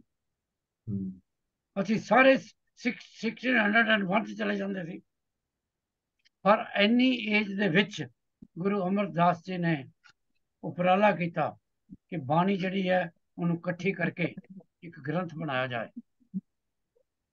ਠੀਕ ਹੈ, ਹਰ ਉਪਰਾਲਾ ਜਿਹੜਾ ਸਿਰੇ ਨਹੀਂ ਚੜਦਾ। ਉਹਨਾਂ ਵੀ ਕੋਸ਼ਿਸ਼ ਕੀਤੀ, ਆਪਣੇ ਪੋਤੇ ਨੂੰ ਬਿਠਾਇਆ। ਕੋਲ ਛੋਟੇ ਗੁਰੂ ਅਰਜਨ ਵੀ ਸਨ, ਕੋਲ ਗੁਰੂ ਰਾਮਦਾਸ ਵੀ ਸਨ। ਉੱਥੇ ਹੀ ਸਨ ਨਾ ਸਾਰੇ ਗੋਇੰਦਵਾਲ। ਇਹ ਯਾਦ ਰੱਖਣਾ, ਪੋਥੀਆਂ ਬਣ ਰਹੀਆਂ, ਕੌਣ ਬਣਵਾ ਰਿਹਾ? ਗੁਰੂ ਅਮਰਦਾਸ ਦੇ ਕੋਲ ਰਾਮਦਾਸ ਜੀ ਵੀ ਹੈਗੇ ਨੇ ਉਹਨਾਂ ਦੀ ਸੇਵਾ 'ਚ, ਅਰਜਨ ਵੀ ਹੈਗੇ ਨੇ ਉਹਨਾਂ ਦੀ ਸੇਵਾ 'ਚ। ਇਹ ਚੀਜ਼ਾਂ ਤੁਸੀਂ ਭੁੱਲ ਜਾਂਦੇ ਹੋ, ਸਿਰਫ ਤੁਹਾਨੂੰ ਗੁਰੂ ਅਮਰਦਾਸ ਯਾਦ ਰਹਿ ਜਾਂਦੇ ਨੇ। ਉੱਥੇ ਉਹਨਾਂ ਨੇ ਆਪਣੇ ਪੋਤਰੇ ਕੋਲ ਪਹਿਲਾ ਵਰਸ਼ਨ ਕਹਿ ਲਓ ਗੁਰੂ ਗ੍ਰੰਥ ਸਾਹਿਬ ਦਾ, ਕੁਛ ਕਹਿ ਲਓ, ਉਹਦੀ ਸਥਾਪਨਾ ਕਰਾਈ। ਗੁਰੂ ਨੂੰ ਕੁਛ ਹੋਰ ਮਨਜ਼ੂਰ ਸੀ। ਜੋ ਕੁਛ ਵੀ ਬਣਿਆ ਉਹਨਾਂ ਦੇ ਵੱਡੇ ਪੁੱਤਰ ਨੇ ਜ਼ਬਤ ਕਰ ਲਿਆ। ਉਹਨਾਂ ਦੇ ਜੋਤੀ ਜੋਤ ਸਮਾਨ ਤੋਂ ਬਾਅਦ ਉਹ ਪੂਰਾ ਗ੍ਰੰਥ ਜਾਂ ਜਿਹੜੀਆਂ ਪੁੱਥੀਆਂ ਸਨ ਉਹ ਗੁਰੂ ਰਾਮਦਾਸ ਜੀ ਦੇ ਕੋਲ ਨਹੀਂ ਗਈ। ਹੁਣ ਅੱਜ ਕੱਲ੍ਹ ਕਈ ਸਕਾਲਰ ਕਹਿ ਰਹੇ ਨੇ ਇਹ ਗਲਤ ਹੈ, ਉਹ ਗਈਆਂ। ਗੁਰੂ ਰਾਮਦਾਸ ਜੀ ਦੇ ਕੋਲ ਸਾਰੀਆਂ ਪੁੱਥੀਆਂ ਸਨ, ਔਰ ਕੋਈ ਜਿਹੜੀ ਇਹ ਕਹਾਣੀ ਹੈ ਕਿ ਗੁਰੂ ਅਰਜਨ ਦੇਵ ਜੀ ਬਾਅਦ ਵਿੱਚ ਗਏ ਲੈਣ, ਉਹ ਇੱਕ ਗਲਤ ਹੈ। पर हुण तुसीं जो मर्जी कही जाओ, तुसीं भी पढ़दे हो, मैं भी पढ़दा, जो तुसीं पढ़दे हो वो तुसीं सुना दिंदे हो। एग्जैक्ट ते गुरु अमरदास दे वेले दा कोई बंदा होवे, गुरु रामदास जी दे वेले दा कोई बंदा होवे, ਉਹ ਦੱਸੇ ਕਿ ਮੋਹਨ ਪੋਥੀਆਂ ਕਿਹਦੇ ਕੋਲ ਰਹਿ ਗਈਆਂ। ਉਦੋਂ ਨਾ ਉਹਦਾ ਗੋਇੰਦਵਾਲ ਪੋਥੀ ਸੀ। ਐਨੀਵੇ, ਜੋ ਅਸੀਂ ਪੜ੍ਹਿਆ, ਜੋ ਧਾਰਨਾ ਬਣੀ ਹੈ ਕਿ ਉਹ ਪੋਥੀਆਂ ਗੁਰੂ ਅਮਰਦਾਸ ਜੀ ਦੇ ਵੱਡੇ ਬੇਟੇ ਨੇ ਜ਼ਬਤ ਕਰ ਲਈਆਂ। ਉਹਦਾ ਖਿਆਲ ਸੀ ਜਿਹਦੇ ਕੋਲ ਪੋਥੀਆਂ ਹੋਣਗੀਆਂ ਉਹ ਹੀ ਗੁਰੂ ਬਣੇਗਾ, ਉਹਦੇ ਕੋਲ ਹੀ ਪੈਸਾ ਆਏਗਾ, ਉਹਦੇ ਕੋਲ ਹੀ ਸੰਗਤ ਆਏਗੀ। ਪਰ ਗੁਰੂ ਅਮਰਦਾਸ ਨੇ ਮੋਹਨ ਨੂੰ ਗੁਰੂ ਨਹੀਂ ਬਣਾਇਆ। ਗੁਰੂ ਬਣ ਗਏ ਗੁਰੂ ਰਾਮਦਾਸ। ਇਹ ਸਾਰੀਆਂ ਜਿਹੜੀਆਂ ਚੀਜ਼ਾਂ ਨੇ ਨਾ, ਇਹਨੂੰ ਅਨੁਭਵ ਕਰਨ ਦੀ ਲੋੜ ਹੈ ਬਲਦੇਵ, ਇੱਥੇ ਅੰਦਰ ਰੱਖਣ ਦੀ ਲੋੜ ਹੈ। ਗੁਰੂ ਅਮਰਦਾਸ ਬਿਠਾਇਆ ਆਪਣੇ ਪੋਤਰੇ ਨੂੰ, ਖੁਦ ਕੋਲ ਵੀ ਤਾਂ ਬੈਠੇ ਹੋਣਗੇ, ਨਾਲ ਬਿਠਾਇਆ ਅਮਰਦਾਸ ਜੀ ਨੂੰ, ਨਾਲ ਬਿਠਾਇਆ ਰਾਮਦਾਸ ਜੀ ਨੂੰ, ਨਾਲ ਬਿਠਾਇਆ ਅਰਜਨ ਦੇਵ ਜੀ ਨੂੰ, ਔਰ ਕਿਆ ਲਿਖੋ, ਇਹ ਸਾਰੀ ਬਾਣੀ ਇਕੱਠੀ ਕਰੋ, ਇਹ ਗੁਰੂ ਨਾਨਕ ਦੀ ਬਾਣੀ ਪਈ, ਇਹ ਗੁਰੂ ਅੰਗਦ ਦੀ ਬਾਣੀ ਪਈ, ਇਹ ਮੇਰੇ ਸ਼ਬਦ ਨੇ, ਇਕੱਠੇ ਕਰ ਦਿਓ। ਇਹੋ ਗੁਰੂ ਅਰਜਨ ਨੇ ਕੀਤਾ। ਔਰ ਉਹਨਾਂ ਦੇ ਕੋਲ ਠੀਕ ਹੈ ਭਾਈ ਗੁਰਦਾਸ ਵਰਗੇ ਸਕਾਲਰ ਸਨ, ਇਹਨਾਂ ਦੇ ਕੋਲ ਉਸ ਵੇਲੇ ਉਹ ਨਹੀਂ ਸਨ, ਪਰ ਇਹ ਬੜੇ ਗਿਆਨੀ। ਈਵਨ ਜਦੋਂ ਅਕਬਰ ਨੇ ਬੁਲਾਇਆ ਤੇ ਭਾਈ ਜੇਠਾ ਨੂੰ ਭੇਜਿਆ ਉਹਨਾਂ ਨੇ, ਤੇ ਜਿਹੜੀ ਮੈਂ ਤੁਹਾਨੂੰ ਸੁਣਾਇਆ ਸੀ ਇੱਕ ਵਾਰੀ ਸ਼ਾਇਦ, ਭਾਈ ਜੇਠਾ ਦੀ ਜਿਹੜੀ ਸਪੀਚ ਹੈ ਜਾਂ ਜਿਹੜੇ ਵਰਡਸ ਉਹਨਾਂ ਨੇ ਅਕਬਰ ਦੇ ਦਰਬਾਰ 'ਚ ਕਹੇ ਨੇ ਟੂ ਡਿਫੈਂਡ ਦੀ ਬਾਣੀ, ਐਗਜ਼ੈਂਪਲਰੀ ਹੈ। ਕਿੰਨੀ ਨੌਲੇਜ ਸੀ ਭਾਈ ਜੇਠੇ ਨੂੰ। ਲਾਹੌਰ ਦੀ ਗਲੀਆਂ ਤੋਂ ਧੰਨ ਧੰਨ ਰਾਮਦਾਸ ਗੁਰੂ। ਔਰ ਜਿਹੜੀਆਂ ਪੋਥੀਆਂ ਉਹਨਾਂ ਨੇ ਸ਼ੁਰੂ ਕੀਤੀਆਂ 1570 ਵਿੱਚ, 2 ਸਾਲ ਲੱਗੇ ਇਹਨੂੰ ਵੀ, ਕਿਸੇ ਨੂੰ ਨਹੀਂ ਯਾਦ। ਉਹ 4 ਸਾਲ ਸਾਰਿਆਂ ਨੂੰ ਯਾਦ ਨੇ। ਇਹ ਵੀ ਨਵਤੇਜੀ ਯਾਦ ਕਰ ਲਓ। 1570 ਜਿਸ ਵੇਲੇ ਗੁਰੂ ਅਮਰਦਾਸ ਜੀ 91 ਦੀ ਏਜ ਸਨ, ਔਰ ਜਦੋਂ 2 ਸਾਲ ਲੱਗੇ ਇਹਨਾਂ ਪੋਥੀਆਂ ਨੂੰ ਬਣਦੇ ਆ, ਜਦੋਂ ਉਹਨਾਂ ਦੀ ਏਜ 93 ਸੀ। ਹੁਣ ਉਹਦੇ ਬਾਅਦ ਇਤਿਹਾਸ ਦੇ ਵਿੱਚ ਕਨਫਿਊਜ਼ਨ ਹੈ ਕਿ ਹਾਲੇ ਵੀ ਉਹ 2 ਸਾਲ ਗੁਰੂ ਹੈ ਨੇ। ਜੇ 93 ਵਿੱਚ ਪੋਥੀਆਂ ਤਿਆਰ ਹੋ ਗਈਆਂ ਸਨ, ਕਿ ਗੁਰੂ ਸਾਹਿਬ ਨੇ ਪੋਥੀਆਂ ਆਪਣੇ ਕੋਲ, ਆਪਣੇ ਕਬਜ਼ੇ ਵਿੱਚ ਕਿਉਂ ਨਹੀਂ ਰੱਖੀਆਂ, ਕਿਉਂ ਮੋਹਨ ਕੋਲ ਚਲੀਆਂ ਗਈਆਂ। ਐਨੀਵੇ, ਹੁਣ ਮੈਂ ਆਪਣੇ ਸੈਕਟਰੀ ਸਾਹਿਬ ਨੂੰ ਕਹਿਣਾ ਜੀ ਨੈਕਸਟ ਕਰੋ, ਕੀ ਕਰਨਾ। ਹੁਕਮਨਾਮਾ ਕਰ ਲਈਏ ਡਾਕਟਰ ਜੀ ਇਸ ਹਫਤੇ ਦਾ। ਠੀਕ ਕਰੋ। ਹਾਂਜੀ ਡਾਕਟਰ ਸਾਹਿਬ, ਇਹ ਹੁਕਮ ਆਉਂਦਾ ਜੀ ਵੈਨਸਡੇ 27 ਤਰੀਕ ਦਾ ਔਨ ਅੰਗ 711 711 ਤੇ ਆਉਂਦਾ ਜੀ, ਰਾਗ ਟੋਡੀ। ਇਹ ਗੁਰੂ ਰਾਮਦਾਸ ਜੀ ਹੁਣਾਂ ਦਾ ਸ਼ਬਦ ਆ। ਇਹ ਪਹਿਲਾ ਸ਼ਬਦ ਆ ਇਹ ਰਾਗ ਟੋਡੀ ਵਿੱਚ। ਇਸ ਦੇ ਉੱਤੇ ਪੂਰਾ ਮੂਲ ਮੰਤਰ ਆਉਂਦਾ ਹੈ। ਐਂਡ ਇਸ ਸ਼ਬਦ ਰਾਹੀਂ ਗੁਰੂ ਰਾਮਦਾਸ ਜੀ ਆਪਣੀ ਵਿਵਸਥਾ, ਆਪਣੀ ਤਨਹਾਈ, ਆਪਣੀ ਤਾਂਗ, ਆਪਣੀ ਹਾਲਤ ਬਾਰੇ ਜ਼ਿਕਰ ਕਰਦੇ ਹਨ। ਸ਼ਬਦ ਆਉਂਦਾ ਜੀ, ਰਾਗ ਟੋਡੀ ਮਹਲਾ ਚੌਥਾ ਕਰ ਪਹਿਲਾ। ਹਰ ਬਿਨ ਰਹਿ ਨਾ ਸਕੇ ਮਨ ਮੇਰਾ, ਮੇਰੇ ਪ੍ਰੀਤਮ ਪ੍ਰਾਣ ਹਰ ਪ੍ਰਭ ਗੁਰ ਮੇਲੇ ਬਹੁਰ ਨਾ ਪਵਜਲ ਫੇਰਾ। ਫਿਰ ਹਾਲ ਦੀ ਪੰਕਤੀ ਹੈ ਜੀ, ਜਿਸ ਦਾ ਅਰਥ ਸਾਡੇ ਮੁਤਾਬਕ ਇਹ ਹੈ ਜੀ, ਵਾਹਿਗੁਰੂ ਤੋਂ ਬਿਨਾਂ, ਵਾਹਿਗੁਰੂ ਨੂੰ ਮਿਲਣ ਤੋਂ ਬਿਨਾਂ, ਵਾਹਿਗੁਰੂ ਦੇ ਗੁਣ ਗਾਉਣ ਤੋਂ ਬਿਨਾਂ, ਵਾਹਿਗੁਰੂ ਦੀ ਯਾਦ ਵਿੱਚ ਸਿਮਰਨ ਕਰਨ ਤੋਂ ਬਿਨਾਂ ਮੇਰਾ ਮਨ ਰਹਿ ਨਹੀਂ ਸਕਦਾ। ਜਦ ਮੇਰੇ ਪ੍ਰਾਣਾਂ ਦੇ ਪ੍ਰੀਤਮ ਨਾਲ ਗੁਰੂ ਕਿਰਪਾ ਕਰਕੇ ਮਿਲੇਗਾ ਤਾਂ ਫਿਰ ਮੁੜ ਕੇ ਸੰਸਾਰ ਵਿੱਚ ਜਨਮ ਲੈ ਕੇ ਆਉਣਾ ਨਹੀਂ ਪਵੇਗਾ। ਫਿਰ ਗੁਰੂ ਜੀ ਫਰਮਾਉਂਦੇ ਹਨ, ਮੇਰੇ ਹੀਰੇ ਲੋਚ ਲੱਗੀ ਪ੍ਰਭ ਕੇਰੀ, ਹਰ ਨੈਨੋ ਹਰ ਪ੍ਰਭ ਕੇਰਾ, ਸਤਿਗੁਰ ਦਿਆਲ ਹਰ ਨਾਮ ਦ੍ਰਿੜਾਇਆ, ਹਰ ਪਾਦਰ ਹਰ ਪ੍ਰਭ ਕੇਰਾ। ਇਹਦਾ ਅਰਥ ਸਾਡੇ ਮੁਤਾਬਕ ਹੈ ਜੀ, ਮੇਰੇ ਹਿਰਦੇ ਵਿੱਚ, ਮੇਰੇ ਮਨ ਵਿੱਚ ਵਾਹਿਗੁਰੂ ਨੂੰ ਮਿਲਣ ਦੀ ਲੋਚਾ, ਇੱਛਾ, ਤਾਂਘ ਲੱਗੀ ਹੋਈ ਸੀ, ਜੋ ਹੁਣ ਗੁਰੂ ਦੀ ਕਿਰਪਾ ਨਾਲ ਪੂਰੀ ਹੋ ਗਈ ਹੈ ਅਤੇ ਮੇਰੇ ਵਾਹਿਗੁਰੂ ਨੂੰ ਪ੍ਰਤੱਖ ਆਪਣੇ ਅੱਖਾਂ ਨਾਲ ਦਰਸ਼ਨ ਕੀਤੇ ਹਨ। ਸਤਿਗੁਰੂ ਨੇ ਪ੍ਰਸੰਨ ਹੋ ਕੇ ਕਿਰਪਾ ਦ੍ਰਿਸ਼ਟੀ ਦੀ ਨਜ਼ਰ ਨਾਲ ਮੇਰੇ ਮਨ ਵਿੱਚ ਮੇਰੇ ਹਿਰਦੇ ਵਿੱਚ ਨਾਮ ਦੀ ਬਖਸ਼ਿਸ਼ ਕਰਕੇ ਦ੍ਰਿੜ ਕਰ ਦਿੱਤਾ ਹੈ, ਜੋ ਕੇਵਲ ਵਾਹਿਗੁਰੂ ਦੀ ਪ੍ਰਾਪਤੀ ਦਾ ਇੱਕੋ ਹੀ ਰਸਤਾ ਹੈ। ਗੁਰੂ ਜੀ ਫਿਰ ਫਰਮਾਉਂਦੇ ਹਨ, ਹਰ ਰੰਗੀ ਹਰ ਨਾਮ ਪ੍ਰਭ ਪਾਇਆ, ਹਰ ਗੋਬਿੰਦ ਹਰ ਪ੍ਰਭ ਕੇਰਾ, ਹਰ ਹਿਰਦੈ ਮਨ ਤਨ ਮੀਠਾ ਲਾਗਾ, ਮੁਖ ਮਸਤਕ ਭਾਗ ਚੰਗੇਰਾ। ਵਾਹਿਗੁਰੂ ਦੇ ਰੰਗ ਯਾਨੀ ਕਿ ਵਾਹਿਗੁਰੂ ਦੇ ਪਿਆਰ ਵਿੱਚ ਮੈਂ ਪਿਆਰ ਭਰੇ ਨਾਮ ਰਾਹੀਂ ਸਾਰੇ ਸੰਸਾਰ ਨੂੰ ਪਾਲਣਹਾਰ ਸੰਸਾਰ ਦੇ ਪਾਲਣਹਾਰ ਨੂੰ ਪਾ ਲਿਆ ਹੈ। ਚੰਗੇ ਭਾਗਾਂ ਨਾਲ ਮੇਰੇ ਹਿਰਦੇ ਵਿੱਚ ਵਾਹਿਗੁਰੂ ਦਾ ਨਾਮ ਵਸ ਗਿਆ ਹੈ, ਜੋ ਮੇਰੇ ਮਨ ਅਤੇ ਤਨ ਨਾਲ ਪਿਆਰ ਵਿੱਚ ਗਾਉਂਦਾ ਹੈ। ਗੁਰੂ ਜੀ ਫਰਮਾਉਂਦੇ ਹਨ, ਲੋਭ ਵਿਕਾਰ ਜਿਨਾ ਮਨ ਲਾਗਾ, ਹਰ ਵਿਸਰਿਆ ਪੁਰਖ ਚੰਗੇਰਾ, ਉਹ ਮਨਮੁਖ ਮੂੜ ਅਗਿਆਨੀ ਕਹੀਏ, ਤਿਨ ਮਸਤਕ ਭਾਗ ਮੰਦੇਰਾ। ਜਿਹੜੇ ਮਨੁੱਖਾਂ ਦਾ ਮਨ ਲੋਭ ਜੈਸੇ ਵਿਕਾਰਾਂ ਜਿਹੜੇ ਪਾਪਾਂ ਵਿੱਚ ਲੱਗੇ ਹੋਏ ਹਨ, ਉਹਨਾਂ ਨੂੰ ਪਿਆਰ ਭਰੇ ਵਾਹਿਗੁਰੂ ਭੁੱਲ ਗਿਆ ਹੈ। ਉਹ ਮਨੁੱਖਾਂ ਦੇ ਭਾਗ ਮੰਨਦੇ ਹਨ ਅਤੇ ਉਹ ਮੂਰਖ ਅਗਿਆਨੀ ਗਣੇ ਜਾਂਦੇ ਹਨ। ਗੁਰੂ ਜੀ ਫਿਰ ਫਰਮਾਉਂਦੇ ਹਨ, ਵਿਵੇਕ ਬੁੱਧ ਸਤਿਗੁਰ ਤੇ ਪਾਈ, ਦੁਰਗਿਆਨ ਗੁਰੂ ਪ੍ਰਭ ਕੇਰਾ, ਜਨ ਨਾਨਕ ਨਾਮ ਗੁਰੂ ਤੇ ਪਾਇਆ, ਤੁਰ ਮਸਤਕ ਭਾਗ ਲਿਖੇਰਾ। ਅਜਿਹੀ ਵਿਚਾਰ ਵਾਲੀ ਬੁੱਧ ਮੈਂ ਸਤਿਗੁਰੂ ਤੋਂ ਪ੍ਰਾਪਤ ਕੀਤੀ ਹੈ, ਜੋ ਚੰਗੇ ਮੰਦੇ ਕੰਮ ਨੂੰ ਸਮਝ ਸਕੇ, ਅਤੇ ਫਿਰ ਗੁਰੂ ਦੀ ਕਿਰਪਾ ਨਾਲ ਮੈਨੂੰ ਵਾਹਿਗੁਰੂ ਦਾ ਗਿਆਨ ਪ੍ਰਾਪਤ ਹੋਇਆ। ਗੁਰੂ ਜੀ ਫਰਮਾਉਂਦੇ ਹਨ, ਵਾਹਿਗੁਰੂ ਨੇ ਬਖਸ਼ਿਸ਼ ਕਰਕੇ ਮੇਰੇ ਚੰਗੇ ਭਾਗਾਂ ਅਨੁਸਾਰ ਮੈਨੂੰ ਗੁਰੂ ਨੇ ਪ੍ਰਸੰਨ ਹੋ ਕੇ ਨਾਮ ਅਤੇ ਨਾਮ ਦੀ ਜੁਗਤੀ ਬਖਸ਼ੀ। ਇਹ ਸੀ ਸਾਡੇ ਮੁਤਾਬਕ ਇਸ ਸ਼ਬਦ ਦਾ ਅਰਥ ਹੋ ਚੁੱਕੀ ਖਿਮਾ ਜੀ।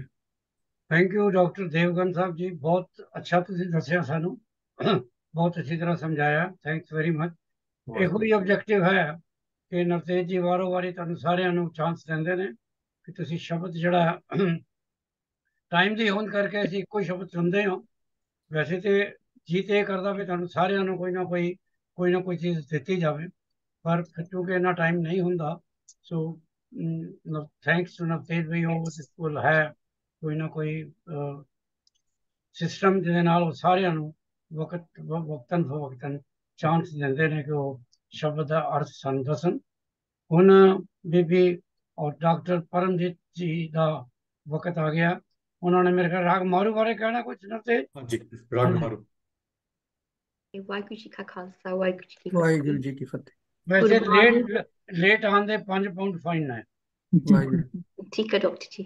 Gurbani Rag Maru. Maru is an old rag, slender heard in concerts today. Some theorists equate it with Marwa. In the Rag Mala, Maru is a putter of Malukas. It is found in other classifications from the 14th to the early 19th century. One of its variations of Maru is Gafi. Maru is assigned to the hours of sunset and is considered suitable for the cold season. The mood is quiet and contemplative. This rag is associated with warriors and is used to inspire people to acts of heroism. The form prescribed by Rag Nirnanik committee is being sung in a professional method by singers of Kirtan. Okay, so it belongs to the Rag Maru belongs to the parent rag of Gamaj, and in Rag Maru, Guru Amardas ji calls that person a warrior who fights against his mind and its evil inclinations. Jo jan luje mane sio se सूर्य प्रदाना, हार से तेज सदा मिल रहे Jini aap pachana. Those humble beings who struggle with their minds and brave and distinguished heroes. Those who realize their own selves remain forever united with the Master. So Guru Amardas Ji has written that composed that on page 1089 in Sri Guru Granth Sahib Ji. Maru is a very famous and old rag. In Indian classical music, it is called by different names and is sung in different ways. Maru rag of Gurmat Sangeet as its unique form and influence. It is an old and traditional singing shabads in Maru.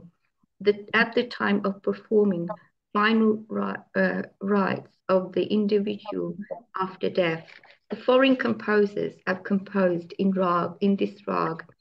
So in the Bani on page 989 through to 1008, Guru Nanak Dev Ji, Guru Amardas Ji, Guru Ramdas Ji, Guru Arjan Dev Ji, and Guru Tegh Bahadur Ji have composed Guru Bani. Ashpatis on page 1008 to 1014 are by Guru Nanak Dev Ji. So the tune of Kafi on page 101 to 1016 is by Guru Nanak Dev Ji. Ashpatis are also sung by Guru Amardas Ji, Guru Arjan Dev Ji on page 1016 to 1019. And then, so there's specialist compositions like Anjulian, which are supplications of Guru Angad Dev, Guru Arjan Dev Ji, Suhela, the 16 stanza hymns, which are sung by Guru Nanak Dev Ji as well, and Dakni sung by Guru Nanak Dev Ji, Suhela again sung by Guru Nanak Dev Ji, Guru Amardas Ji, Guru Ramdas Ji, and Guru Arjan Dev Ji. Maru ki Var is by Guru Amardas Ji, Guru Nanak Dev Ji, Guru Ramdas Ji, and Guru Angad Dev Ji. Dakni Sloak are sung by Guru Arjan Dev Ji. And Bhagat Bani is in this rag of Bhagat Kabir, Bhagat Namdev, Bhagat Jaydev, and Bhagat Ravidas. Sorry, I didn't do that much. Vaheguru Ji ka Khalsa, Vaheguru Ji ki Fateh. Waheguru ji ਕਾ ਖਾਲਸਾ ਤੇ ਵਾਹਿਗੁਰੂ ਜੀ ਕੀ ਫਤਿਹ। ਹੁਣ concept ਜਿਹੜੀ ਹੈ ਉਹ ਜਰਾ introduce ਕਰ ਦਿਓ ਤੇ ਸਾਡਾ ਕਮੈਂਟ ਹੈ ਨੇ ਉਹ ਅਸੀਂ ਉਹ ਡਿਸਕਸ ਕਰ ਲਈਏ। ਜੀ ਸੋ ਡਾਕਟਰ ਜੀ ਇਹ ਜਿਹੜਾ ਟੌਪਿਕ ਰੱਖਿਆ ਇਸ ਹਫਤੇ ਅਸੀਂ ਕਿਉਂਕਿ ਸੋਚਿਆ ਕਿ ਆਪਾਂ ਸੁਦਾ ਸਵਈਏ ਕਰ ਰਹੇ ਸੀਗੇ ਗੁਰੂ ਗੋਬਿੰਦ ਸਿੰਘ ਜੀ ਦੇ ਤੇ ਸੋ ਮੈਂ ਸੋਚਿਆ ਕਿ ਇਸ ਟੌਪਿਕ ਰੱਖੀਏ ਕਿ ਜਿਹੜੀ ਗੁਰੂ ਗੋਬਿੰਦ ਸਿੰਘ ਜੀ ਦੀ ਬਾਣੀ ਹੈ ਕਿ ਉਹ ਸ੍ਰੀ ਗੁਰੂ ਗ੍ਰੰਥ ਸਾਹਿਬ ਦੇ ਵਿੱਚ ਕਿਉਂ ਨਹੀਂ ਦਰਜ ਹੈ ਤੇ ਮੈਂ ਸਮਝਦਾ ਕਿ ਸਾਡੇ ਕੋਲ ਕੋਈ ਇਹਦਾ ਕੋਈ ਅਸਲੀ ਜਵਾਬ ਨਹੀਂ ਹੈ ਪਰ ਅਸੀਂ ਅੰਦਾਜ਼ਾ ਹੀ ਲਾ ਸਕਦੇ ਕਿਉਂਕਿ ਸਕਾਲਰ ਹਾਂ ਸਾਰੇ ਤਾਂ ਇਹਦਾ ਮਤਲਬ ਕਿ ਅਸੀਂ ਹੁਣ ਆਪਣੇ ਵਿਊਜ਼ ਦਸੀਏ ਕਿ ਕਿਉਂ ਗੁਰੂ ਗੋਬਿੰਦ ਸਿੰਘ ਜੀ ਦੀ ਬਾਣੀ ਨਹੀਂ ਦਰਜ ਕੀਤੀ ਆਪਣੇ ਗੁਰੂ ਗ੍ਰੰਥ ਸਾਹਿਬ ਦੇ ਵਿੱਚ ਸੇ ਟੌਪਿਕ ਹੈ ਅੱਜ ਦਾ ਡਾਕਟਰ ਜੀ। ਮੇਰੇ ਖਿਆਲ ਤੁਹਾਨੂੰ ਸਾਰਿਆਂ ਨੂੰ ਟੌਪਿਕ ਡਿਟੇਲ 'ਚ ਪਤਾ ਲੱਗ ਗਿਆ ਹੋਣਾ ਕਿ ਗੁਰੂ ਗੋਬਿੰਦ ਸਿੰਘ ਜੀ ਨੇ ਬਾਣੀ ਲਿਖੀ ਹੈ ਜਿਹਨੂੰ ਅੱਜ ਤੁਸੀਂ ਦਸਮ ਗ੍ਰੰਥ ਕਹਿੰਦੇ ਹੋ ਔਰ ਗੁਰੂ ਗੋਬਿੰਦ ਸਿੰਘ ਜੀ ਨੇ ਗੁਰੂ ਗ੍ਰੰਥ ਸਾਹਿਬ ਦਾ ਸੈਕੰਡ ਵਰਸ਼ਨ ਵੀ ਤਿਆਰ ਕਰਵਾਇਆ। ਪਰ ਹੁਣ ਅੱਜ ਦਾ ਜਿਹੜਾ ਟੌਪਿਕ ਇਹ ਹੈ ਕਿ ਅਸੀਂ ਡਿਸਕਸ ਕਰਨ ਦੇ ਕਾਬਿਲ ਹੈਗੇ ਹਾਂ ਕਿ ਗੁਰੂ ਗੋਬਿੰਦ ਸਿੰਘ ਜੀ ਦੀ ਆਪਣੀ ਬਾਣੀ ਗੁਰੂ ਗ੍ਰੰਥ ਸਾਹਿਬ ਦੇ ਵਿੱਚ ਕਿਉਂ ਨਹੀਂ ਹੈ, ਕਿਉਂ ਤਾਂ ਗਲਤ ਵਰਡ ਆ ਪਤਾ ਨਹੀਂ ਹੈਗੀ, ਜਦਕਿ ਇਸੇ ਗ੍ਰੰਥ ਨੂੰ ਗੁਰੂ ਗੋਬਿੰਦ ਸਿੰਘ ਜੀ ਨੇ ਆਪ ਹੀ ਗੁਰਗੱਦੀ ਵੀ ਦਿੱਤੀ। ਚਲੋ ਆਪਣੇ ਵਿਊਜ਼ ਜੇ ਕੋਈ ਹੈ ਵਿਊ ਤੇ ਦੱਸੋ, ਮੈਨੂੰ ਪਤਾ ਬੜਾ ਡੈਲੀਕੇਟ ਟੌਪਿਕ ਹੈ। ਦਵਿੰਦਰ। ਗੁਰੂ ਗੋਬਿੰਦ ਸਿੰਘ ਜੀ ਨੇ ਦੂਸਰੀ ਸੈਂਸ਼ਨ ਵੀ ਆਪ ਕਿਉਂਕਿ ਉਹਨਾਂ ਨੂੰ ਬਾਣੀ ਸਾਰੀ ਯਾਦ ਸੀਗੀ। ਪਹਿਲਾ ਜਿਹੜਾ ਗ੍ਰੰਥ ਸੀਗਾ ਉਹ ਧੀਰਮਲੀਆਂ ਦੇ ਕੋਲ ਸੀਗਾ ਤੇ ਪਰ ਗੁਰੂ ਗੋਬਿੰਦ ਸਿੰਘ ਜੀ ਦੇ ਕੋਲ ਤਾਂ ਬਾਣੀ ਉਹਨਾਂ ਨੂੰ ਯਾਦ ਸੀਗੀ ਸਾਰੀ ਤੇ ਉਹਨਾਂ ਨੇ ਲਿਖਾਈ ਫਿਰ। ਪਰ ਆਪਣੀ ਬਾਣੀ ਕਿਉਂ ਨਹੀਂ ਪਾਈ?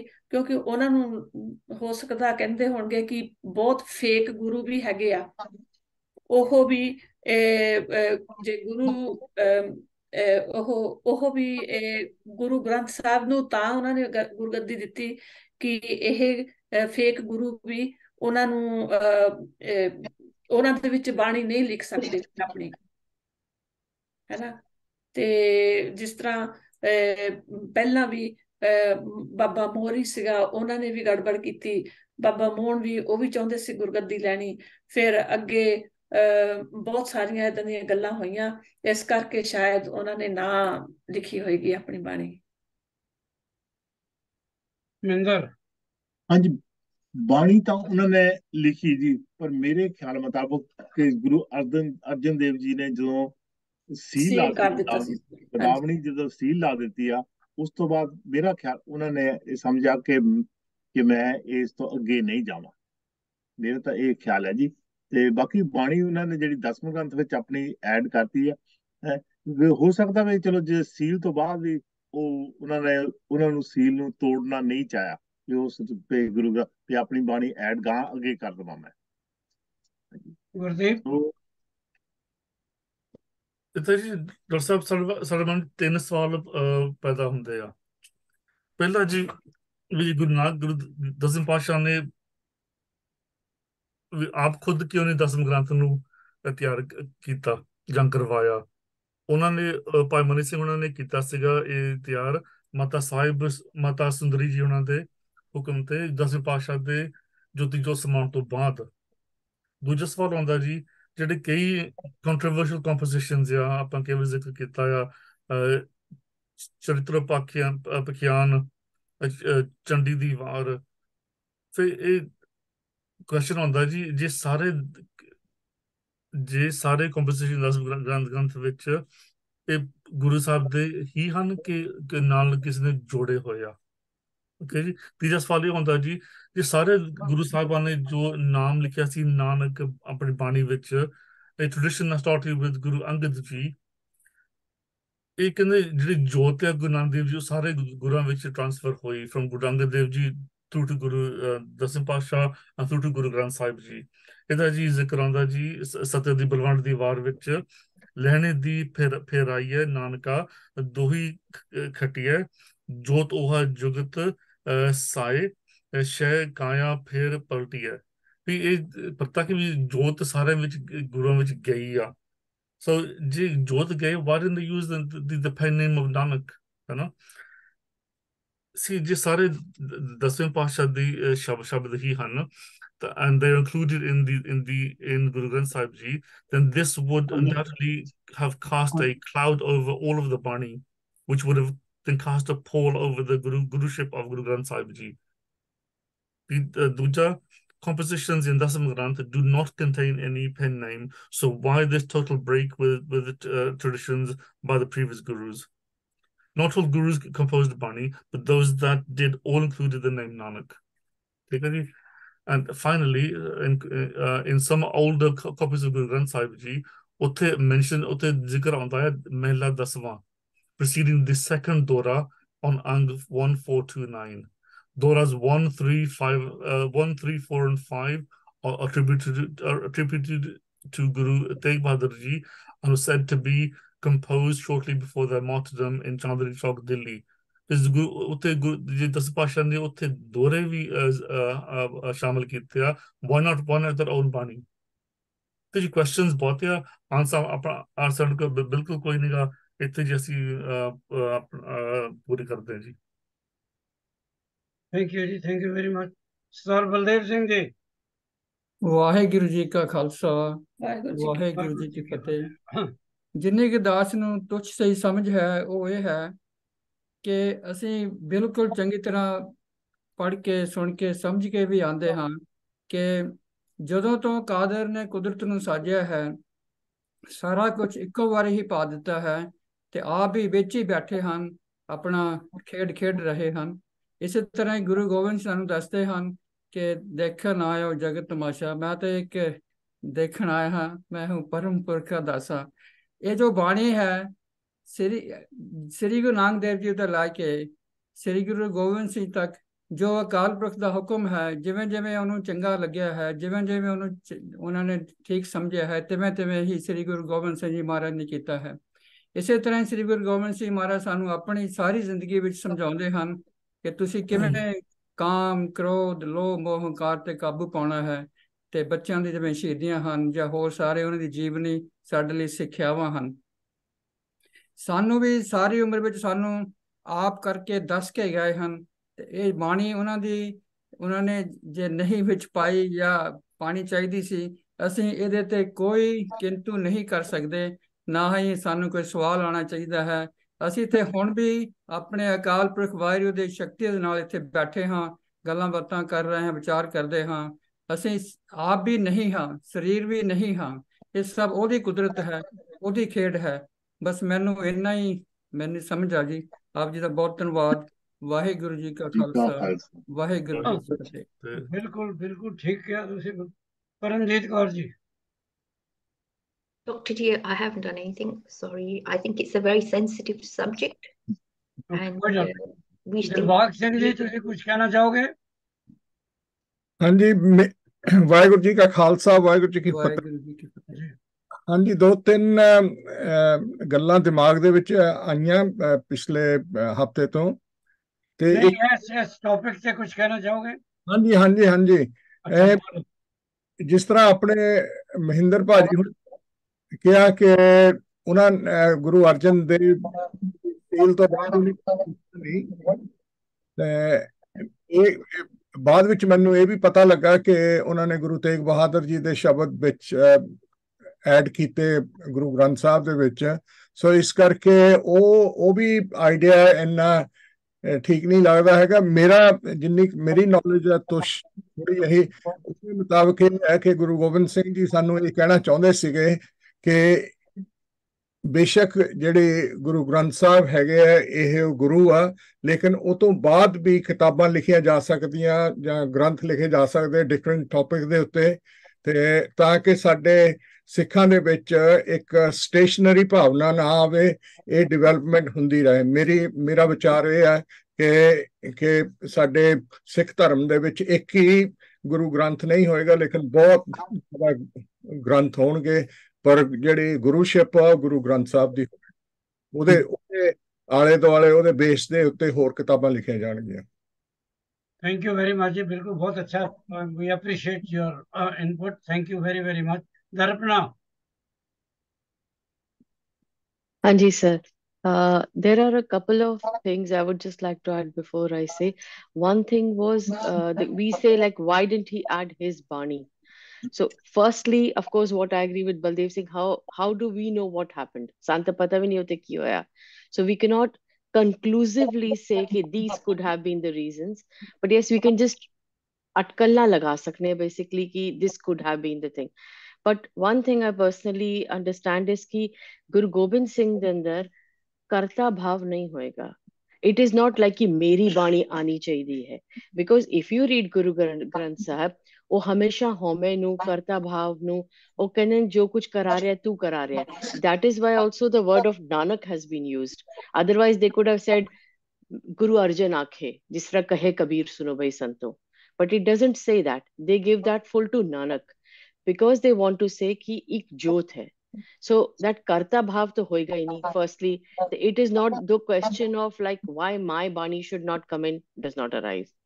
Secondly, when he say he did not add his Bani, that time maybe ਉਹਨਾਂ ਨੇ ਜੋ ਲਿਖੇ ਸੀ, ਜਿਸ ਤਰ੍ਹਾਂ ਪੋਟਾ ਸਾਹਿਬ ਉਹਨਾਂ ਨੇ ਲਿਖੇ ਸੀ ਜਾਂ ਜੋ ਵੀ ਕੀਤਾ ਸੀ, you had told us sir when we were doing masters ਕਿ ਗੁਰੂ ਗੋਬਿੰਦ ਸਿੰਘ ਰਾਤੀ ਜਾਂਦੇ ਸੀ ਤੇ ਉਹ ਕਵੀਆਂ ਦੇ ਸਰਾਣੇ ਥੱਲੇ gold coins ਰੱਖ ਕੇ ਆਂਦੇ ਸੀ, because they had all come to Paonta Sahib because they were all thrown out. ਤੁਸੀਂ ਸਾਨੂੰ ਸਾਖੀ ਦੱਸੀ ਸੀ ਤੇ ਉਹਨਾਂ ਨੇ he was, how much do we know कि the edition मतलब जो गुरु गोबिंद सिंह जी ਦੀ जो ਬਾਣੀ ਹੈ, how much edition ਕਵੀਆਂ ਦੀ ਨਹੀਂ ਹੈਗੀ, because during his lifetime what was compiled we don't have.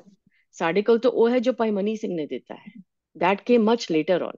So we don't even know where the kavis have. ਜਿਸ ਤਰ੍ਹਾਂ ਅੱਜ ਤੱਕ sir you told us few years ago, a couple of years ago ਕਿ ਚੌਪਈ ਸਾਹਿਬ ਕਵਿਓ ਬਾਜ ਬੇਨਤੀ ਚੌਪਈ, and I think Wazir sir also said that ਕਵਿਓ ਬਾਜ ਬੇਨਤੀ।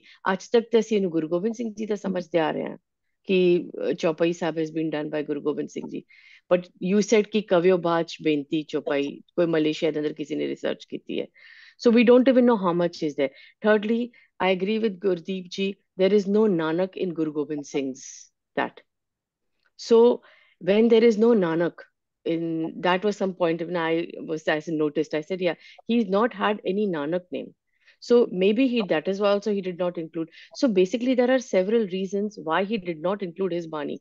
But for sure, nobody can say why he did not include it, because that was what was happening at that time only, that situation. And because we're not very good with recording history, like you always say, and now young Tharam honde bavjood, we are not very good with recording history. So maybe we exactly cannot say that this happened.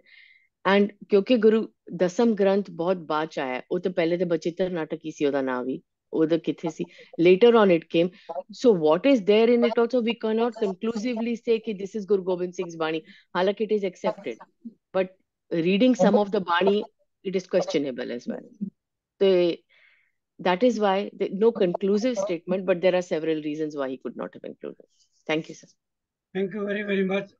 Navtej ਜੀ, ਜੇ ਤੁਹਾਡੀ permission ਹੋਵੇ, ਕਿਉਂਕਿ ਹੁਣ ਤੱਕ 11 ਤੇ almost ਹੋ ਗਏ ਨੇ, ਤੁਸੀਂ, ਮੈਂ ਤੇ ਵਜ਼ੀਰ, ਅਸੀਂ will speak next week on this topic, ਕਿਉਂਕਿ ਵਜ਼ੀਰ ਜੀ ਤੇ ਨੈਚੁਰਲੀ ਉਹਨਾਂ ਨੇ ਕਾਫੀ ਰਿਸਰਚ ਕਰਕੇ ਬੋਲਣਗੇ, ਤੇ ਅਸੀਂ ਮੈਂ ਉਹਨਾਂ ਨੂੰ ਨਹੀਂ ਕਹਿ ਸਕਦੇ ਜੀ ਸਿਰਫ 5 ਮਿੰਟ ਲਾਓ, so we'll give him time to say.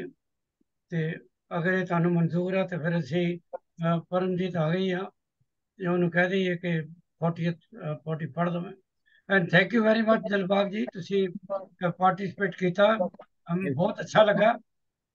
ਚੱਲ ਬੀਬੀ ਰਾਣੀ, ਹੁਣ 40 ਪੌੜੀ ਪੜ੍ਹ। Ansunobat Pagyo Sagamano Pure Papram Prapaya Putre Sagal Visure Dukrok Santa Putre Suni Sachi Bani Sansajan Vesasi Puri Gurte Jani Sunte Punita Kete with Satgure Papure बिनवंत Nanak Chand लागे वाजे आनंद तूरे सुनते पुनीत कहते पवित्र सतगुर है बापुए बिनवंत नानक चंद लागे वाजे आनंद तूरे वाहिगुरु जी का खालसा वाहिगुरु जी की फतेह।